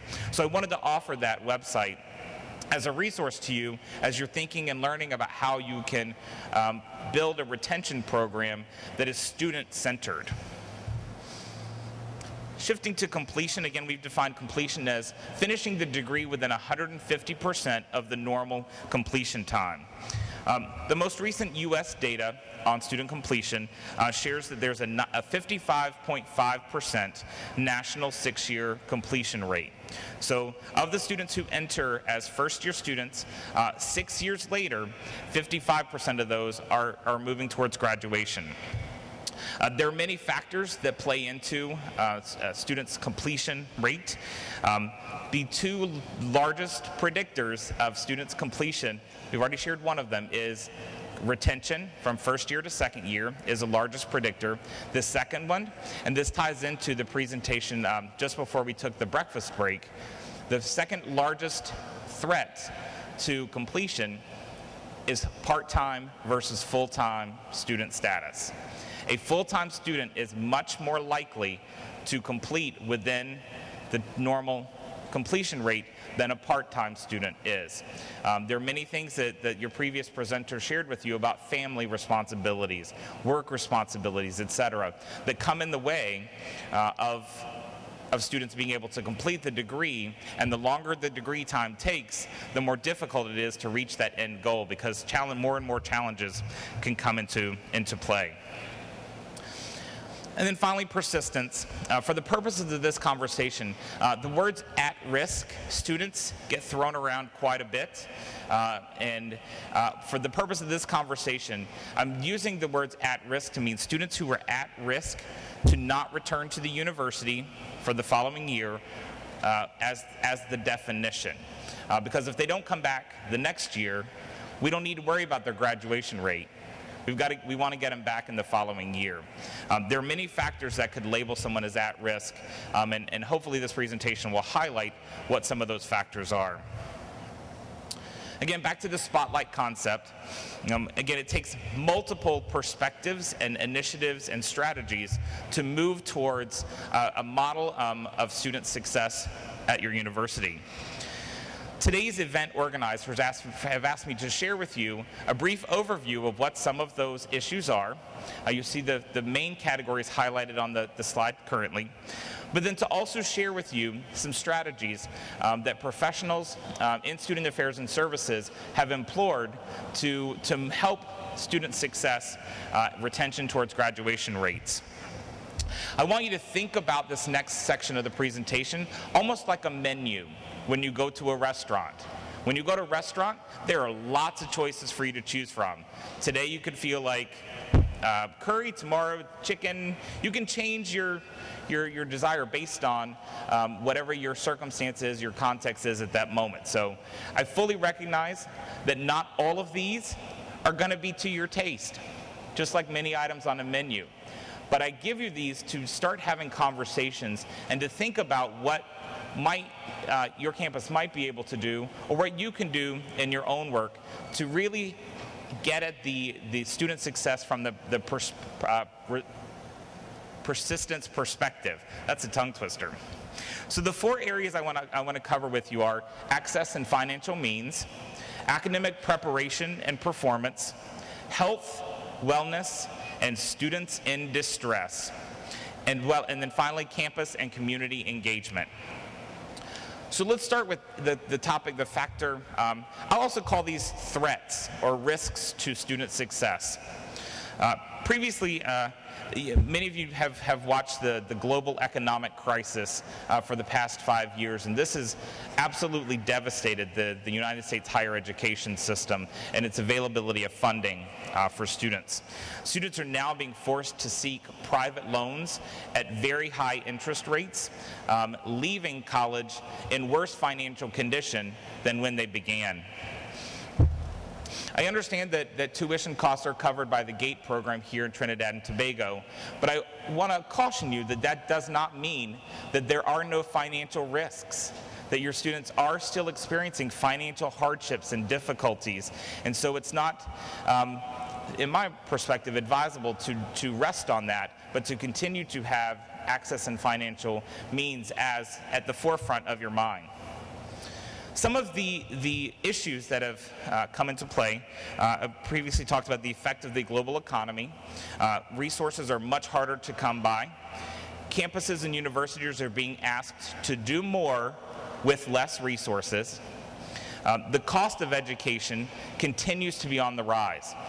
It takes more money to deliver the educational experience, particularly in light of the technology advances that all of our countries are facing. And as Ms. Smith referenced, having the world and knowledge at your fingertips is unlike anything that any of us experienced when we were in college. And then also pressures of economic class are still at play. Students feel the pressure to keep up with their friends.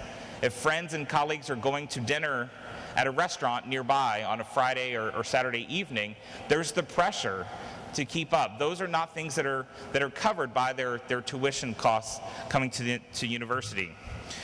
That means there's an impact on their ability to participate fully in the campus experience or environment. How many programs, services, workshops come possibly with a fee to participate that students might not be able to participate and get the full college and university experience if they have to pay to play?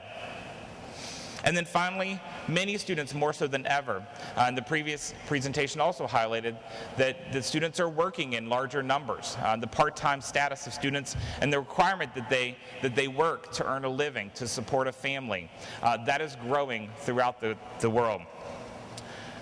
So now I want to turn to highlight a few things that seem to be working in campuses in the United States that are supported by numerous research studies. So I want to share those with you in hopes that this will start your menu of options to take back and think about as tangible ways that your university can start to affect student success. The U.S. has moved its emphasis from merit to need-based financial assistance. And so merit awards typically go to students if you perform better in school, if you get all A's, if you have the higher GPAs, if you are a leader in clubs and organizations, then the university is interested in keeping you on campus. So we're going to give you more money in hopes that you will not leave, that you'll come back the next year. Well, the forces of the economy have required a shift to looking at that balance between students who are the most needy of financial assistance. So there's been a shift from students who have earned scholarships and funding and resources to students who have financial need for that. There have been efforts to level the playing field, and I have that in quotation marks, meaning if a student's needed to previously pay $5 to attend a theater performance or a cultural event on campus as a way to help support the cost of putting on the event, the universities have started to identify ways to either remove the fee for students who have high financial need, or to build it into the cost of attendance and give the departments more funding so that students don't have to pay to participate in those activities. We've also shifted from paid to free tutoring services for students. Most interesting and most recent is the shortening the length of time that it takes to complete the degree. This is particularly with focus on part-time students. And so in the U.S., most institutions in the U.S. that are bachelor's degree granting institutions are 4-year programs. You're now seeing campuses develop 3-year programs. They're developing combined bachelor's and master's degree programs that you can leave in 4 years with both a bachelor's degree and a master's degree. The way that they're doing that is through more intensive summer programs.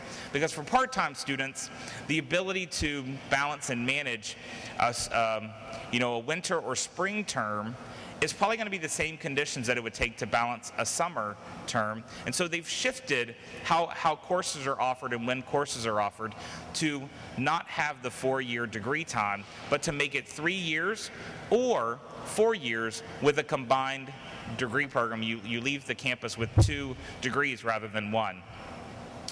Increasing student jobs on campus. I have shared with several people in my visit that my department on campus, we employ 250 students in my department. Just my department.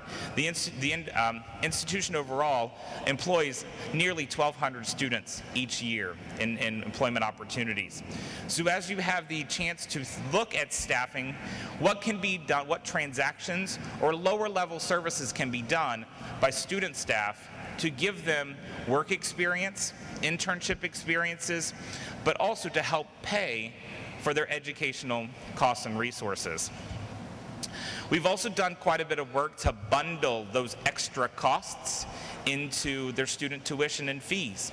And so a student who needs to go to a health clinic can now bill that to their student account that would be covered by scholarships and financial aid and government assistance. And so it's not just for the direct cost of receiving the education, but bundling experiences and some of those extra costs for students so that tuition costs can cover those.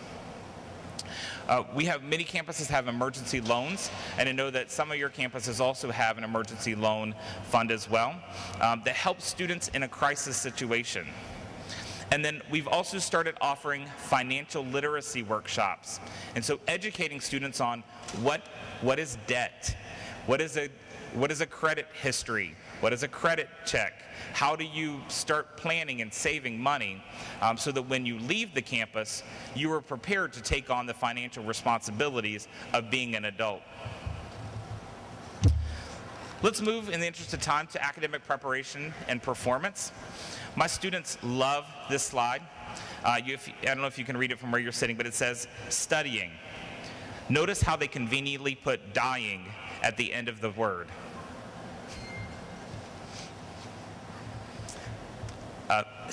There is a growing belief that secondary schools are not doing good enough work in preparing students to accept the challenges, the academic challenges that it takes when coming to university. There's also the debate over whether admissions test scores or entrance test scores actually predict academic success and future performance. We're finding that students learn themselves that they're failing courses too late to change anything, too late for it to matter. There are rampant inconsistencies in advising policies and practices, and what one advisor may tell a student that they need to take this course to be on time to graduate, they may be told incorrectly with the next person that they speak with. So we're finding quite a bit of inconsistencies in advising. And then insufficient academic and career advising. Typically, where the term insufficient comes from is a high volume of advisors to students ratio. If an advisor has 200 students that they're responsible for advising, how can each individual student be receiving the quality of advising and the time that they need with that mentor to help set them on the course for academic success? So those are some of the issues that relate to academic performance and preparation. What are some of the best practices? Again, we're going back to our restaurant menu, things to think about, strategies to choose from. First, partnerships with secondary schools. Universities are going into secondary schools to do academic preparedness workshops, to do university planning seminars for students interested in attending tertiary or higher education institutions. It increases the exposure to college and university expectations, but also builds relationships that can help students transition from secondary schools to their tertiary schools. Many campuses are reevaluating, why do we even look at test scores? Why do we look at test scores to predict future academic performance? So campuses are experimenting with not looking at those in their admissions criteria. Early warning programs. Campuses are investing more and more in how can we find out earlier in the semester or in the term that students are not performing well academically, and what can we do to influence their ultimate success in that course. I'm going to come back and talk about early warning programs in just a few minutes. Campuses are starting to require faculty members to do an early grade, to issue an exam, to issue a paper, to issue a test or a project or assignment that will be due within the first 6 weeks of the term, so that students aren't waiting until the middle of the semester or the middle of the term, or maybe even the end of the year to find out, I'm not doing too well in this class. And so faculty are now, in many campuses, being required to have an early grading system. Many of those faculty are also reporting within the first 6 weeks students who are not coming to class, students who have not visited office hours to talk with faculty, and having a university outreach to those students to say, you're not going to class, you're not seeking out the resources, what's wrong, how can we help, how can we make sure that you are successful? Many residence halls and campus housing programs are moving to implementing residential curriculums, which basically is like a classroom in a residence hall experience.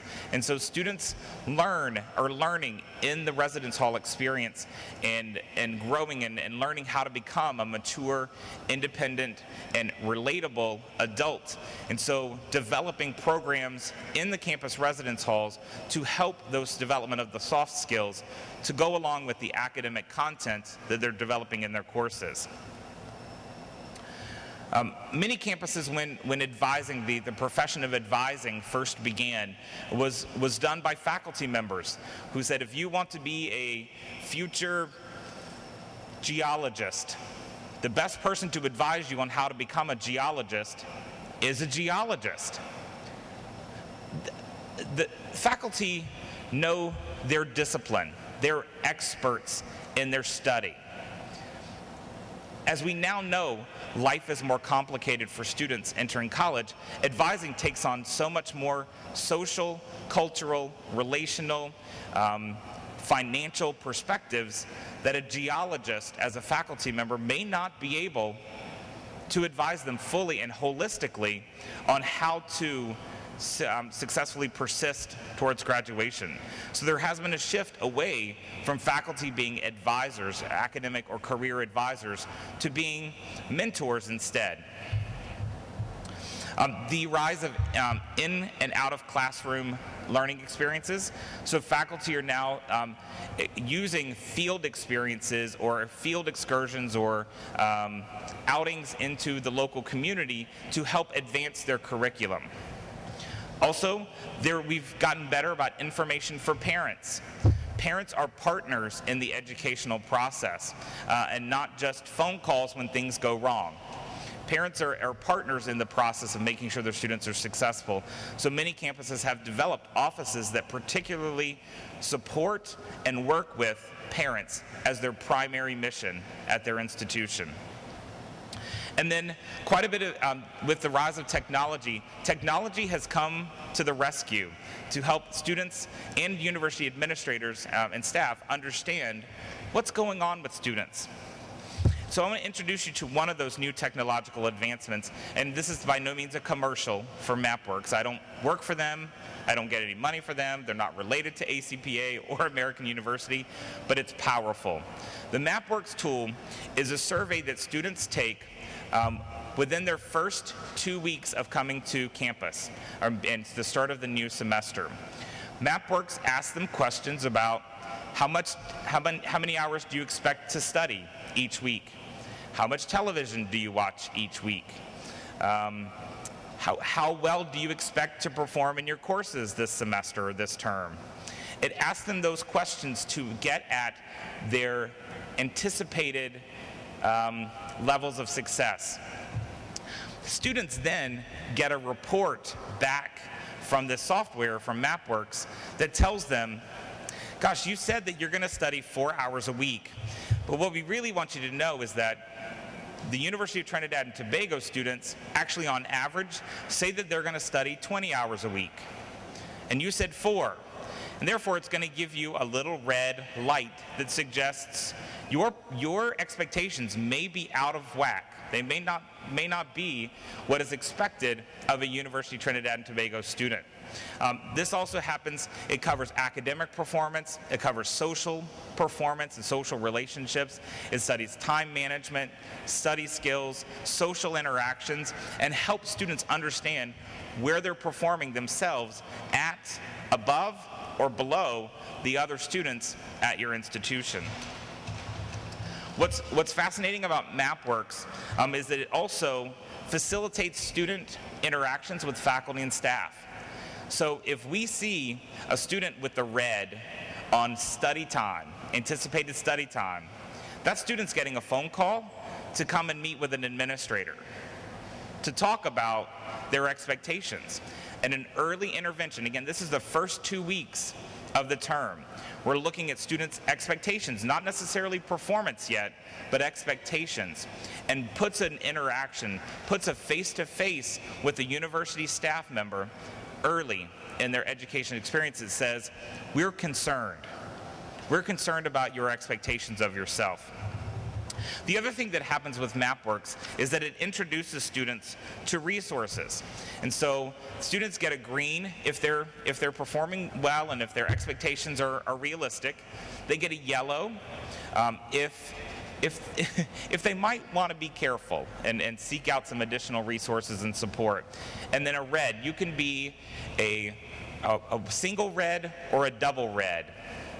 Double red means that you are at risk of leaving the institution because your responses were concerning. So as we go and look at retention being so critical in the first and second years, this double red light gives us as university administrators the knowledge that this person is an at-risk person, that we need to dedicate more time and resources to interventions with them to help make sure they are successful. The great thing about MapWorks, and there are other technology programs as well that you can research, is that any student that gets a yellow or a red for any question, they're given a web link to online resources to help with that category or that topic that says, if you're experiencing difficulty with time management and balancing all of your responsibilities, click here to learn some resources that can help. They click that link and it goes to all of the programs, workshops, offices, and staff on campus who can help manage their performance of the yellow or red. So I just wanted to tell you that technology is changing the way that you can look and identify students that are likely to experience some academic and social transition performance issues. Health, wellness, and distress. This is probably the one that's most difficult to talk about because it's often the most tragic and dramatic for our students. Some of the causes of stress and distress and issues with health and wellness among students are competition with each other, competition for getting the best grades, competitions with getting the best job after they complete the degrees. They are unable to unplug. We are unable to unplug. You know, if you think about when you learn to process and make meaning of the experiences and issues that you've encountered, it's when you reflect. Well, with constant technology influence, with handheld Blackberries and smartphones and Twitter and Facebook and instant messaging and text messaging, students aren't reflecting on their experiences. And so when they're not reflecting and making meaning of bad experiences, traumatic experiences, or difficult circumstances, they don't have the time to process and make meaning of those. Many more students are coming to campus with prior diagnosis of mental health effects. This is the most medicated generation of college students to ever experience a university campus. Now we're not just dealing with attention deficit and hyperactive diagnoses. We're also experiencing students who are coming to campus depressed, who have been prescribed stimulants, not just depressants. So the mixture of the issues our students are coming to campus with are becoming more complicated. Families in general are also getting smaller across the globe. That means more pressure to satisfy, meet family and parental obligations, and to carry on the expectations of your family. In the United States particularly, we've definitely seen the mental health disorder challenges and rise in mental health cases and diagnoses, but we've also seen a dramatic rise in campus violence. It disturbs me to turn on the television news and see another campus that's been threatened by violence, a violent individual, or violence towards self or others. And then there's also continues to be a rise in alcohol and drug abuse on campuses. One university that I want to particularly highlight is Cornell University. This past summer, 2012, Cornell University in New York installed mesh nets under 7 bridges around campus in response to 3 student suicides that occurred in 2010 off of those bridges. A quote from a mental health professional stated that Cornell's bridge nets are the latest and most visible sign that the best and brightest are struggling. Also in Canada, a counseling center director in Canada reported just this last year that they've seen a 200% increase in the rise in mental health and students in distress cases. A survey out of the University of Alberta in Canada reported that 51% of students reported that things were hopeless for them.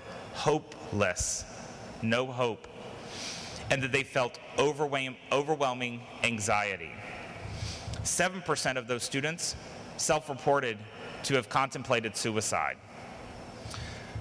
U.S. campuses have been trying to figure out the delicate balances between becoming a treatment center for students who need more severe and intensive therapy, but also providing the support and resources, and whether literal or figuratively, the nets, the safety nets, to make sure that they can succeed towards graduation. Cornell University is just one example of the dramatic lengths that campuses are going to in response to the threat that are facing our campus with mental health, wellness, and students in distress. Some of the strategies that are proving effective thus far are the creation of care teams. And I talked about this a little bit yesterday with the UE staff, that the care team is a combination of representatives from various university departments that come together, on my campus at least, once per week to talk about students that they're noticing and that they're concerned about as at-risk students. So professionals from counseling, the residence halls, the dean of students or the parents' office, various offices on disability and academic support offices, sending representatives. Also representatives from faculty. Because what we're noticing is that someone that's displaying concerning behavior outside of the classroom is absolutely the person displaying concerning behaviors inside the classroom as well. And so the connection with academic faculty is critical, and a care team provides that intersection so that if I'm the person that is vandalizing and harassing fellow students that live in my hall from me, I'm probably displaying some negative effects in the classroom as well. And currently in most campuses, there's no way to connect those two dots so that effective intervention can happen from university staff members. So many campuses have found the development of care teams has helped connect what everyone is observing from concerning student behaviors and bringing the right people around the right tables to design custom and specific strategies for following up with the student to make sure that they are most successful. We're also seeing the development of violence and threat assessment teams. I've mentioned previously that I'm on my campus's violence prevention project team. And that campus team basically is, if something comes up, rises up through the care team, as this is a person that we are concerned about exhibiting violent or threatening behavior, the violence team is the one that looks at, should this person be at campus or should they be removed from campus because they pose a specific threat to themselves or others. And so we're also seeing the rise in violence teams to try to help assess risks and threats to the campus community. Many offices and departments are putting resources online, recognizing that there may be some stigma to pursuing counseling or advice from a university administrator or staff member. And so rather than fighting that, universities are putting some of the materials and resources online to help students know, are you depressed? Are you feeling anxiety? Here, take this quiz to help determine if you are depressed or if you are feeling anxious or if you should come and talk with a staff member. So the diagnosis is happening partially by the students themselves through a guided online resource. Peer-to-peer outreach is also dramatically increasing. We're student wellness teams, and so take, for example, a student guild might have a part of the organization be about health and wellness of students and have a student team that goes and does programs and activities through campus that's peer-to-peer so that students are more receptive than a university administrator or staff member saying, this is what we think you should do, come to this program, we'll help you. If a student says, hey, I'm developing this program, this new activity, I'd love for you to help and participate, that's going to be a much less of a barrier for the student to participate than if a university staff member says, I think you should come and do this. We've also seen a rise in bystander intervention trainings. Bystander interventions basically follows the philosophy of, if you see something, say something. And so educating students on campus how to appropriately confront each other for not meeting expectations or not exhibiting civilized and university expectations to other students, and helping students have the skills to confront each other and to say, I don't like what you're doing, I don't think what you're doing is appropriate, and to be comfortable and confident doing that. And so we have seen a rise in bystander intervention programs. Campuses are also recognizing that alcohol and the rise of alcohol is a cultural fact that's here to stay. And so rather than trying to reduce or eliminate the alcohol culture, there's efforts to normalize the alcohol culture. On my campus, we learned that on a Friday and Saturday night, 2/3 of students reported they're not having a drink at all. But if you hear students talk about the Friday or Saturday night experience, there's a party over here, there's a party at this person's place, everyone's drinking. In reality, it was only 1/3 of students drinking. And so having posters that feature prominent student leaders or university administrators that are well known saying, did you know that this weekend only 1 out of 3 students is going to have a drink, to help normalize the alcohol behavior and the normal alcohol expectations of a campus. I also want to introduce Alcohol EDU as a resource. At my campus, students take Alcohol EDU the summer before they start at university. Alcohol EDU is an online module that helps students understand personal limits and how to help friends who are intoxicated make good decisions and how to be responsible with alcohol versus battling alcohol and its presence in the experience of a university. The final factor that really weighs heavily on student success is campus and community engagement. Some of the issues, the inability to find the right fit for a campus that, we mentioned previously, the panelists previously talked about students, accepting their 4th or 5th choice for institutions, and so not really feeling like they belong or that they fit in that environment.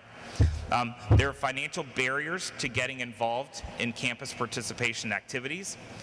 Students from historically marginalized populations may feel threatened or not comfortable engaging in campus activities or events if they have historically or from a population that has experienced marginalization or feeling left out or targeted. Students living off campus is a threat to campus engagement. Students who live off campus spend less time on campus, less time engaging with students, other students, faculty, and staff, and so that is a risk area. And then the rise of online education, again, it's similar to living off campus, is that if you don't have to have the face-to-face interaction, you are less engaged and less connected to the feeling of the institution and the essence of the institution, which is what campus engagement is really all about. Some of the things that are proving effective thus far across many campuses in the U.S. are increased late night and weekend programs. So if we're concerned about the party and drinking atmosphere, let's do an event on campus at 10 or 11 o'clock at night on a Friday night. Let's offer those alternatives to students who are looking for ways to be more engaged and involved. There's a greater emphasis on pre-first year orientation and training programs for new students. There are introductions of small groups in residence halls and classrooms. I'm going to talk more about small groups in just a few minutes. There's increased specialized support for marginalized student populations on campus. On many campuses, there are specific offices dedicated to assisting students with disabilities, students from various racial or ethnic minority groups, different sexual orientation populations, campus religion and faith, as groups that have historically felt marginalization on campuses. And then also the power of community and service involvement. Taking students from the campus to contribute to the local community and environment and helping bridge connections between students in a very selfless way have proven to be incredibly effective. Now, recognizing I just threw the restaurant menu in your direction and said, here are tons of ideas and strategies. I know that it's a lot of information, and so I wanted to boil it down very succinctly for you. And that if I were starting a new job at a new campus, and I was responsible, as we all are, for student success, these are the 10 things that I would want to be in place, or I would ask questions about to make sure that student success is a top priority for the institution. Number one is I need to know the goals. What are the targets? What are we aiming for? The biggest mistake that I see campuses making is, the idea of the target and an arrow being thrown. So when you think about a target and an arrow, you throw an arrow at the target. What I see campuses do, however, is throw the arrow and then draw the target around where the arrow landed. That's a big difference between aiming for something and doing something and then seeing if it worked later. You want to know what you're aiming for by having those goals and metrics and measures set. It is very unlikely that you will be able to attribute a specific retention or graduation outcome to one specific strategy.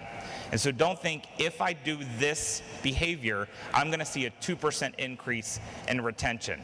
Because remember, it's not about the spotlight, it's about multiple spotlights. It's going to take many different attempts and efforts, not just a single one.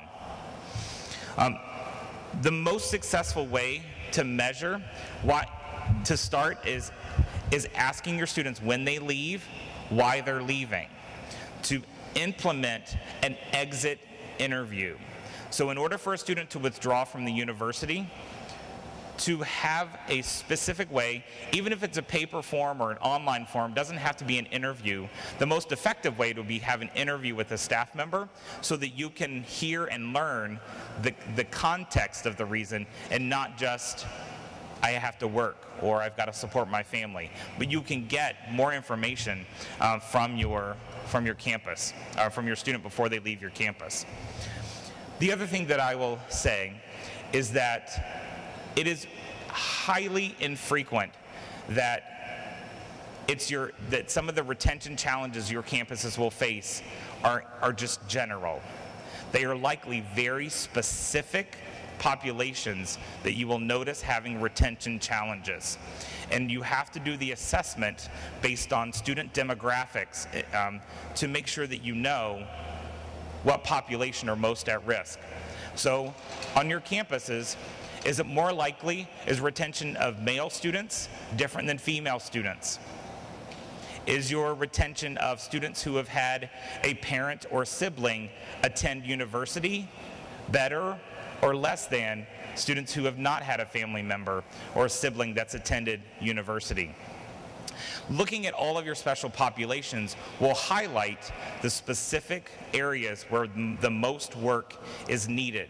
And again, if you can shift the work in that direction, you will see dramatic improvements, not just in one-year retention, but in the completion rates.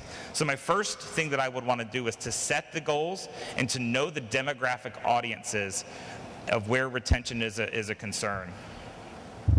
The second thing I would want to do, or would recommend, is to conduct a student fee audit. So we know the costs of attending campus the big costs are relatively easy to determine. So one cost is tuition, another cost may be housing, another cost may be food. What we typically don't count in the cost of attendance is the money that it takes to get to campus, whether one time per semester or every day. That's a cost of attendance, your transportation costs. If there are book fees, laboratory fees, field excursion fees, program fees, one of the things I would encourage you to do is to take a look at all of those places where $5, $10, $20, $30 may be charged to students to see how much they added up. On my campus, when we did this activity, it ended up being $10,000 US every year in additional costs that aren't covered by government funding or don't relate to their meals or where they're living. An additional $10,000 US that it took to participate in education. And then developing strategies to say, okay, where can we help students subsidize some of these costs to reduce the importance of fees? We talked about emergency loan funds, and I know that there are campuses that have emergency loan funds. What we found is that typically about the $1,000 US is what's necessary to prevent a student who might have to withdraw for financial reasons. Now, the emergency loan fund covers the short-term financial needs of housing, transportation, food, books, classroom experiences. That the $1,000 US mark is about the amount that was needed from an emergency fund to keep a student from leaving the university. The other thing that we found effective is to make a connection between the loan that's given and another resource. So on our campus, what's most effective is the connection between alumni, previous individuals that have graduated, and using any donor money that is given directly to support student emergency loan funds. Therefore, they know the money that I'm receiving came from someone who went here and made it. There's a power to that relationship. It's not just the university giving money, but this money came from someone who went here, graduated, and made it, and is now doing well enough to give back to my educational experiences. There's almost a pay it forward concept that happens there. The other thing that we're doing is linking emergency loans with campus jobs. And so students who are seeking financial loans most likely are the students that are in need of additional income from employment. And where possible, we link, if you receive a fund, also with the campus job to help make the financial burden less stressful. Fourth recommendation is to create a care team. The presence or existence of a student care intervention team helps students build trust that the university cares for them individually. One of the things that I always say to my staff in working with students is we all have a very basic human need, and that's, I want to be a changed person because I'm here, and I want here to be changed because I was here. And the concept of a care team gives that individual attention that helps the students know, we see you, you're important to us, you matter, and your ability to come back to campus next term, next semester, next year matters to us. So it's not just, I'm a better person because I'm a student here, but this place, this institution, this campus is better because I'm here. And the care team really helps to address that.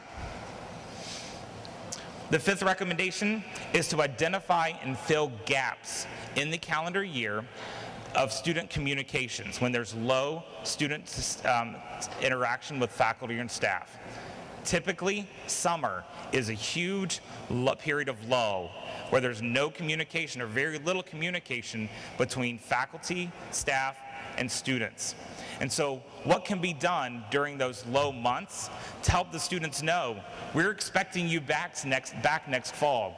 We look forward to seeing you next fall. Here are some things for you to think about next fall, to give the students something to look forward to look ahead to, and not just greet them when they come back from campus or come back to campus to register. That there's a relationship throughout the year, even in the times when students don't expect it. I'll give you 2 web links as resources to show you some ideas of ways to do this. These are ones that my university has done. If you can't see the text, I'll read it. It's american.edu/provost/year2. It's an interactive online video that helps students start thinking about what's going to be important to them in their second year, how to start seeking career guidance and resources that are going to be important to them as they continue on their degree. So I encourage you to look at those, and I think you'll find some fun, interactive ways to engage students during those lull times in the calendar year. I've already recommended number 6 is small groups for first-year students. We talked about one of the greatest risks to graduation is not coming back after the first year. The way to help with that is to make small group interactions wherever possible within your area of responsibility. So whether it's a focus group, a meeting with students to get their feedback, to listen and hear about their experiences, to orientation groups, small group experiences in residence halls and in residence hall communities, small advising groups, counseling groups, and then small class sizes. The more that a person is noticed and present and can be seen and known in a group, the more likely they are to feel a fit with the campus engagement.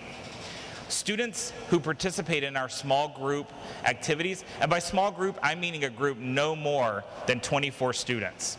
So 24 is tend to be found the magic number for some reason of small enough to still deliver the program or services, but to also help students feel individual and recognized for participating. For students at American University who participate in our small group activities, have an 8% higher retention rate first year to second year. So you saw the number, American University's 90% first year to second year retention rate most recently. That's 98% for students that participated in a small group or small group as a new student. Number 7, I talked already about, develop peer outreach programs or campaigns. So we have a group of students called the peer health educators, students that help students understand health and wellness. Also, resident assistant positions where possible and the context is correct for that. The more peer-to-peer interaction you have, the more effective you are in delivering the service delivery of student development. Professionalizing advising.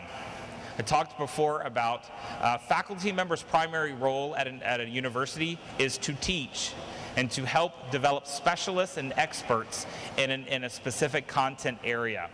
And that career counselors, academic advisors, and counseling center staff members should be professional, trained, and skilled in the delivery of advising and working with students. You will see tremendous change in the delivery and continuity of services by professionalizing advising. Invest in early warning programs, whether that is encouraging faculty members to offer an early grading option early in the semester, to reporting course attendance, to getting feedback from counselors and advisors who have talked with students or worked with students, as well as any type of online technology, surveys, MapWorks, alcohol, EDU, whatever online, use technology to your advantage to help with early warning signs. I will also advise that just doing the early warning program isn't enough.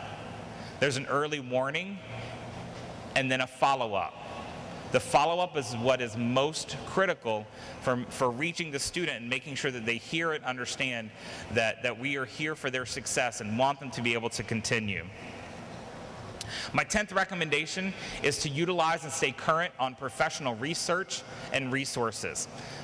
That's one of the reasons why CTLPA puts on this breakfast seminar. It's why CTLPA does the summer workshop.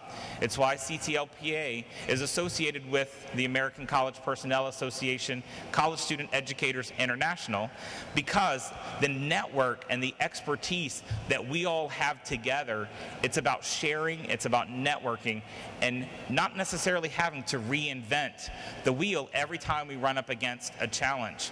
There are other professionals and colleagues who have run up against very similar challenges, whether it's here in Trinidad, whether it's in Jamaica with Ms. Henry, or whether it's in the United States with myself. We've all run up against very similar issues and challenges, and the more connected we are, the better able we are to deliver effective services.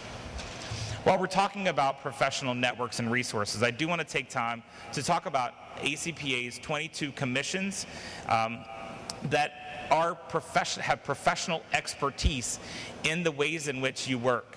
There's a commission for academic advising. There's a commission for student leadership and involvement. There's a commission for social justice educators. There's a commission for alcohol and other drug. So there are commissions, there are professionals whose job it is to do and deliver those services and content on campuses at your fingertips. Easy, from email listservs to special webinars and online courses.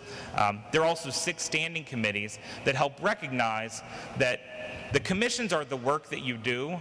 The standing committees are who you are in the way that you do your work. So there's a standing committee for men, there's a standing committee for women, there's a standing committee for graduate students and new professionals, and so on.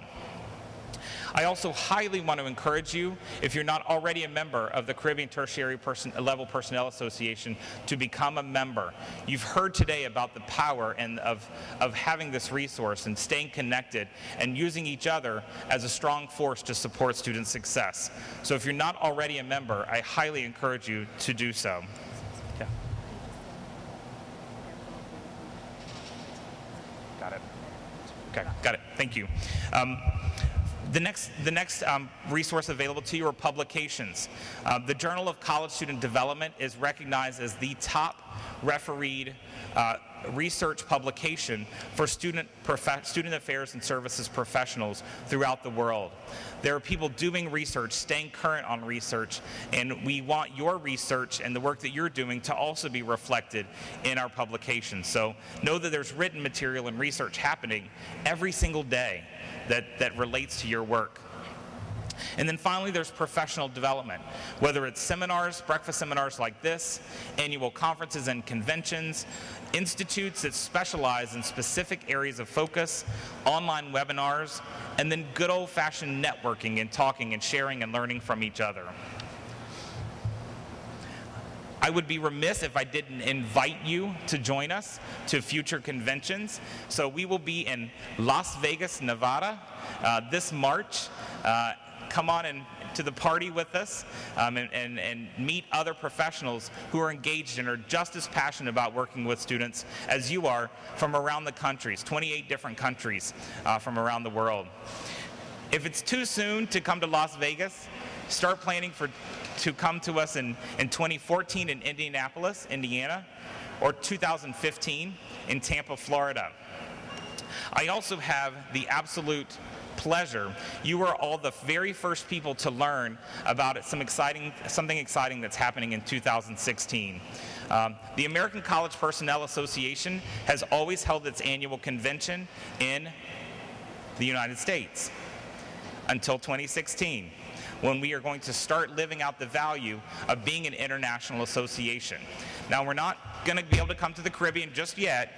We want to, but in 2016, I'm incredibly pleased to report that Montreal, Canada will host our 2016 convention and be the very first international convention of student affairs services and colleagues. So you are invited to join us in Las Vegas, Indianapolis, Tampa, or Montreal, or all of the above. And I look forward to seeing you at one of those future conventions. That wraps up my time with you. I hope that you've enjoyed the menu, that you have some things to think about, to taste, to talk about, and to share with each other as you go back to your campuses and go about the good work of supporting students in their success. Remember, our effect is about persistence. We affect the desire and the actions that students take to help move them towards completion of their degrees. I would love to stay in touch with you. So I put my email address on the screen. If any of you are on Twitter yet, please feel free to tweet me. I've listed that there as well. So please, I hope that you will, this is just the start of a new relationship, and that I would love to be able to assist and to learn together and grow together with you as you improve student success on your campus here in Trinidad, as well as throughout the Caribbean. Thank you.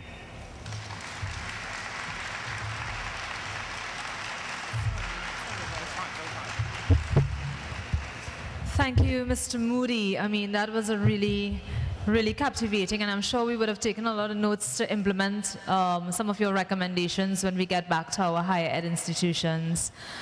I just want to take the opportunity, of course, to thank Dr. Moody for making the journey here to the Caribbean.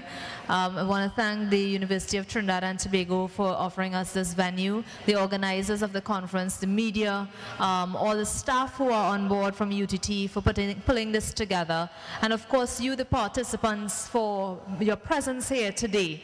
I want to welcome you now. Oh.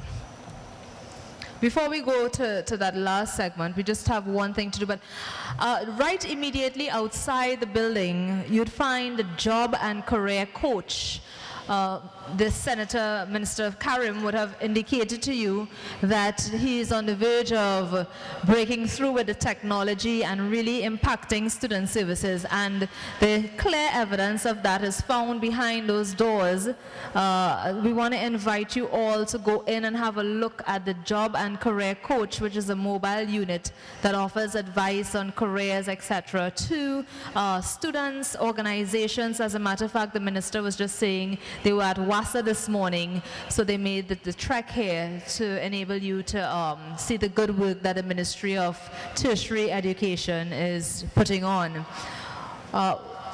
While we wait on the presentation, I'd just like to ask Dr. Moody if you'd like to throw out an offer for questions, maybe 2 questions. We just take 2 questions.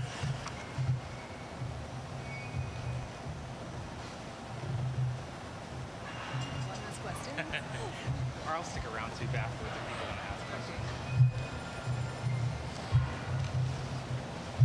Man, it's more a comment than a question, but just to go back a little to our first presentation, I would like us to note that at least on my campus, the characteristic of the part-time student is changing, and I think it has to do with the downturn in the economy, so that a part-time student no longer is necessarily from 5 to 9, but a part-time student is found on the campus during the course of the day and is determined more or less by the number of courses that he or she is taking, and that could have something to do with how we facilitate these students.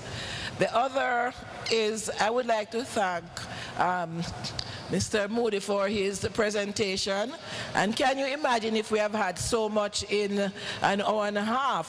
How much you can get if you come to CTLPA or ACPA when you're going to be having about 400 and odd sessions to choose from at ACPA, and probably about 30, 35 to choose from at CTLPA. What I would like to ask, however, Mr. Moody, is have you come across any statistics regarding the retention rate for residential and non-residential students? Because my campus is spending a lot of money right now and trying to have more students housed on campus, because you know, we believe that it will be better regarding their learning and development. Absolutely, that's a great question. So just to make sure everyone heard the question was related to, are we seeing, is there research that suggests that are there different retention rates from students who live in campus residences versus those that do not? Research dating back even to 1970s, it's replicated multiple times since then, has continually found retention rates are higher and typically statistically significantly higher for students who live in campus residences than those who do not. The reasons: access to faculty members is much higher, access to campus support resources, the library, academic advisors, academic learning professionals, counselors, residence hall staff and supervisors. This experience is more structured, and the access to participate and access those resources is much better. And so students who do live in residences do, research-wise, experience higher retention rates. I'll also add that students who participate in small group activities in residence halls, so if there's a floor environment of less than 24 students on a floor, in a wing, in a certain area, students who participate in living learning communities like that have even higher retention rates than students who just generally live on campus. And so there's that added effect of the small cohort, or the small group of students, on top of students who already live on campus. So thank you for that question. Thank you, Mrs. Henry, for that question. And so now we just move into a presentation. We just want to extend a token of appreciation to Mr. Moody. I'm going to ask the local CTLP president, Mrs. Logie Eustace, to make the presentation.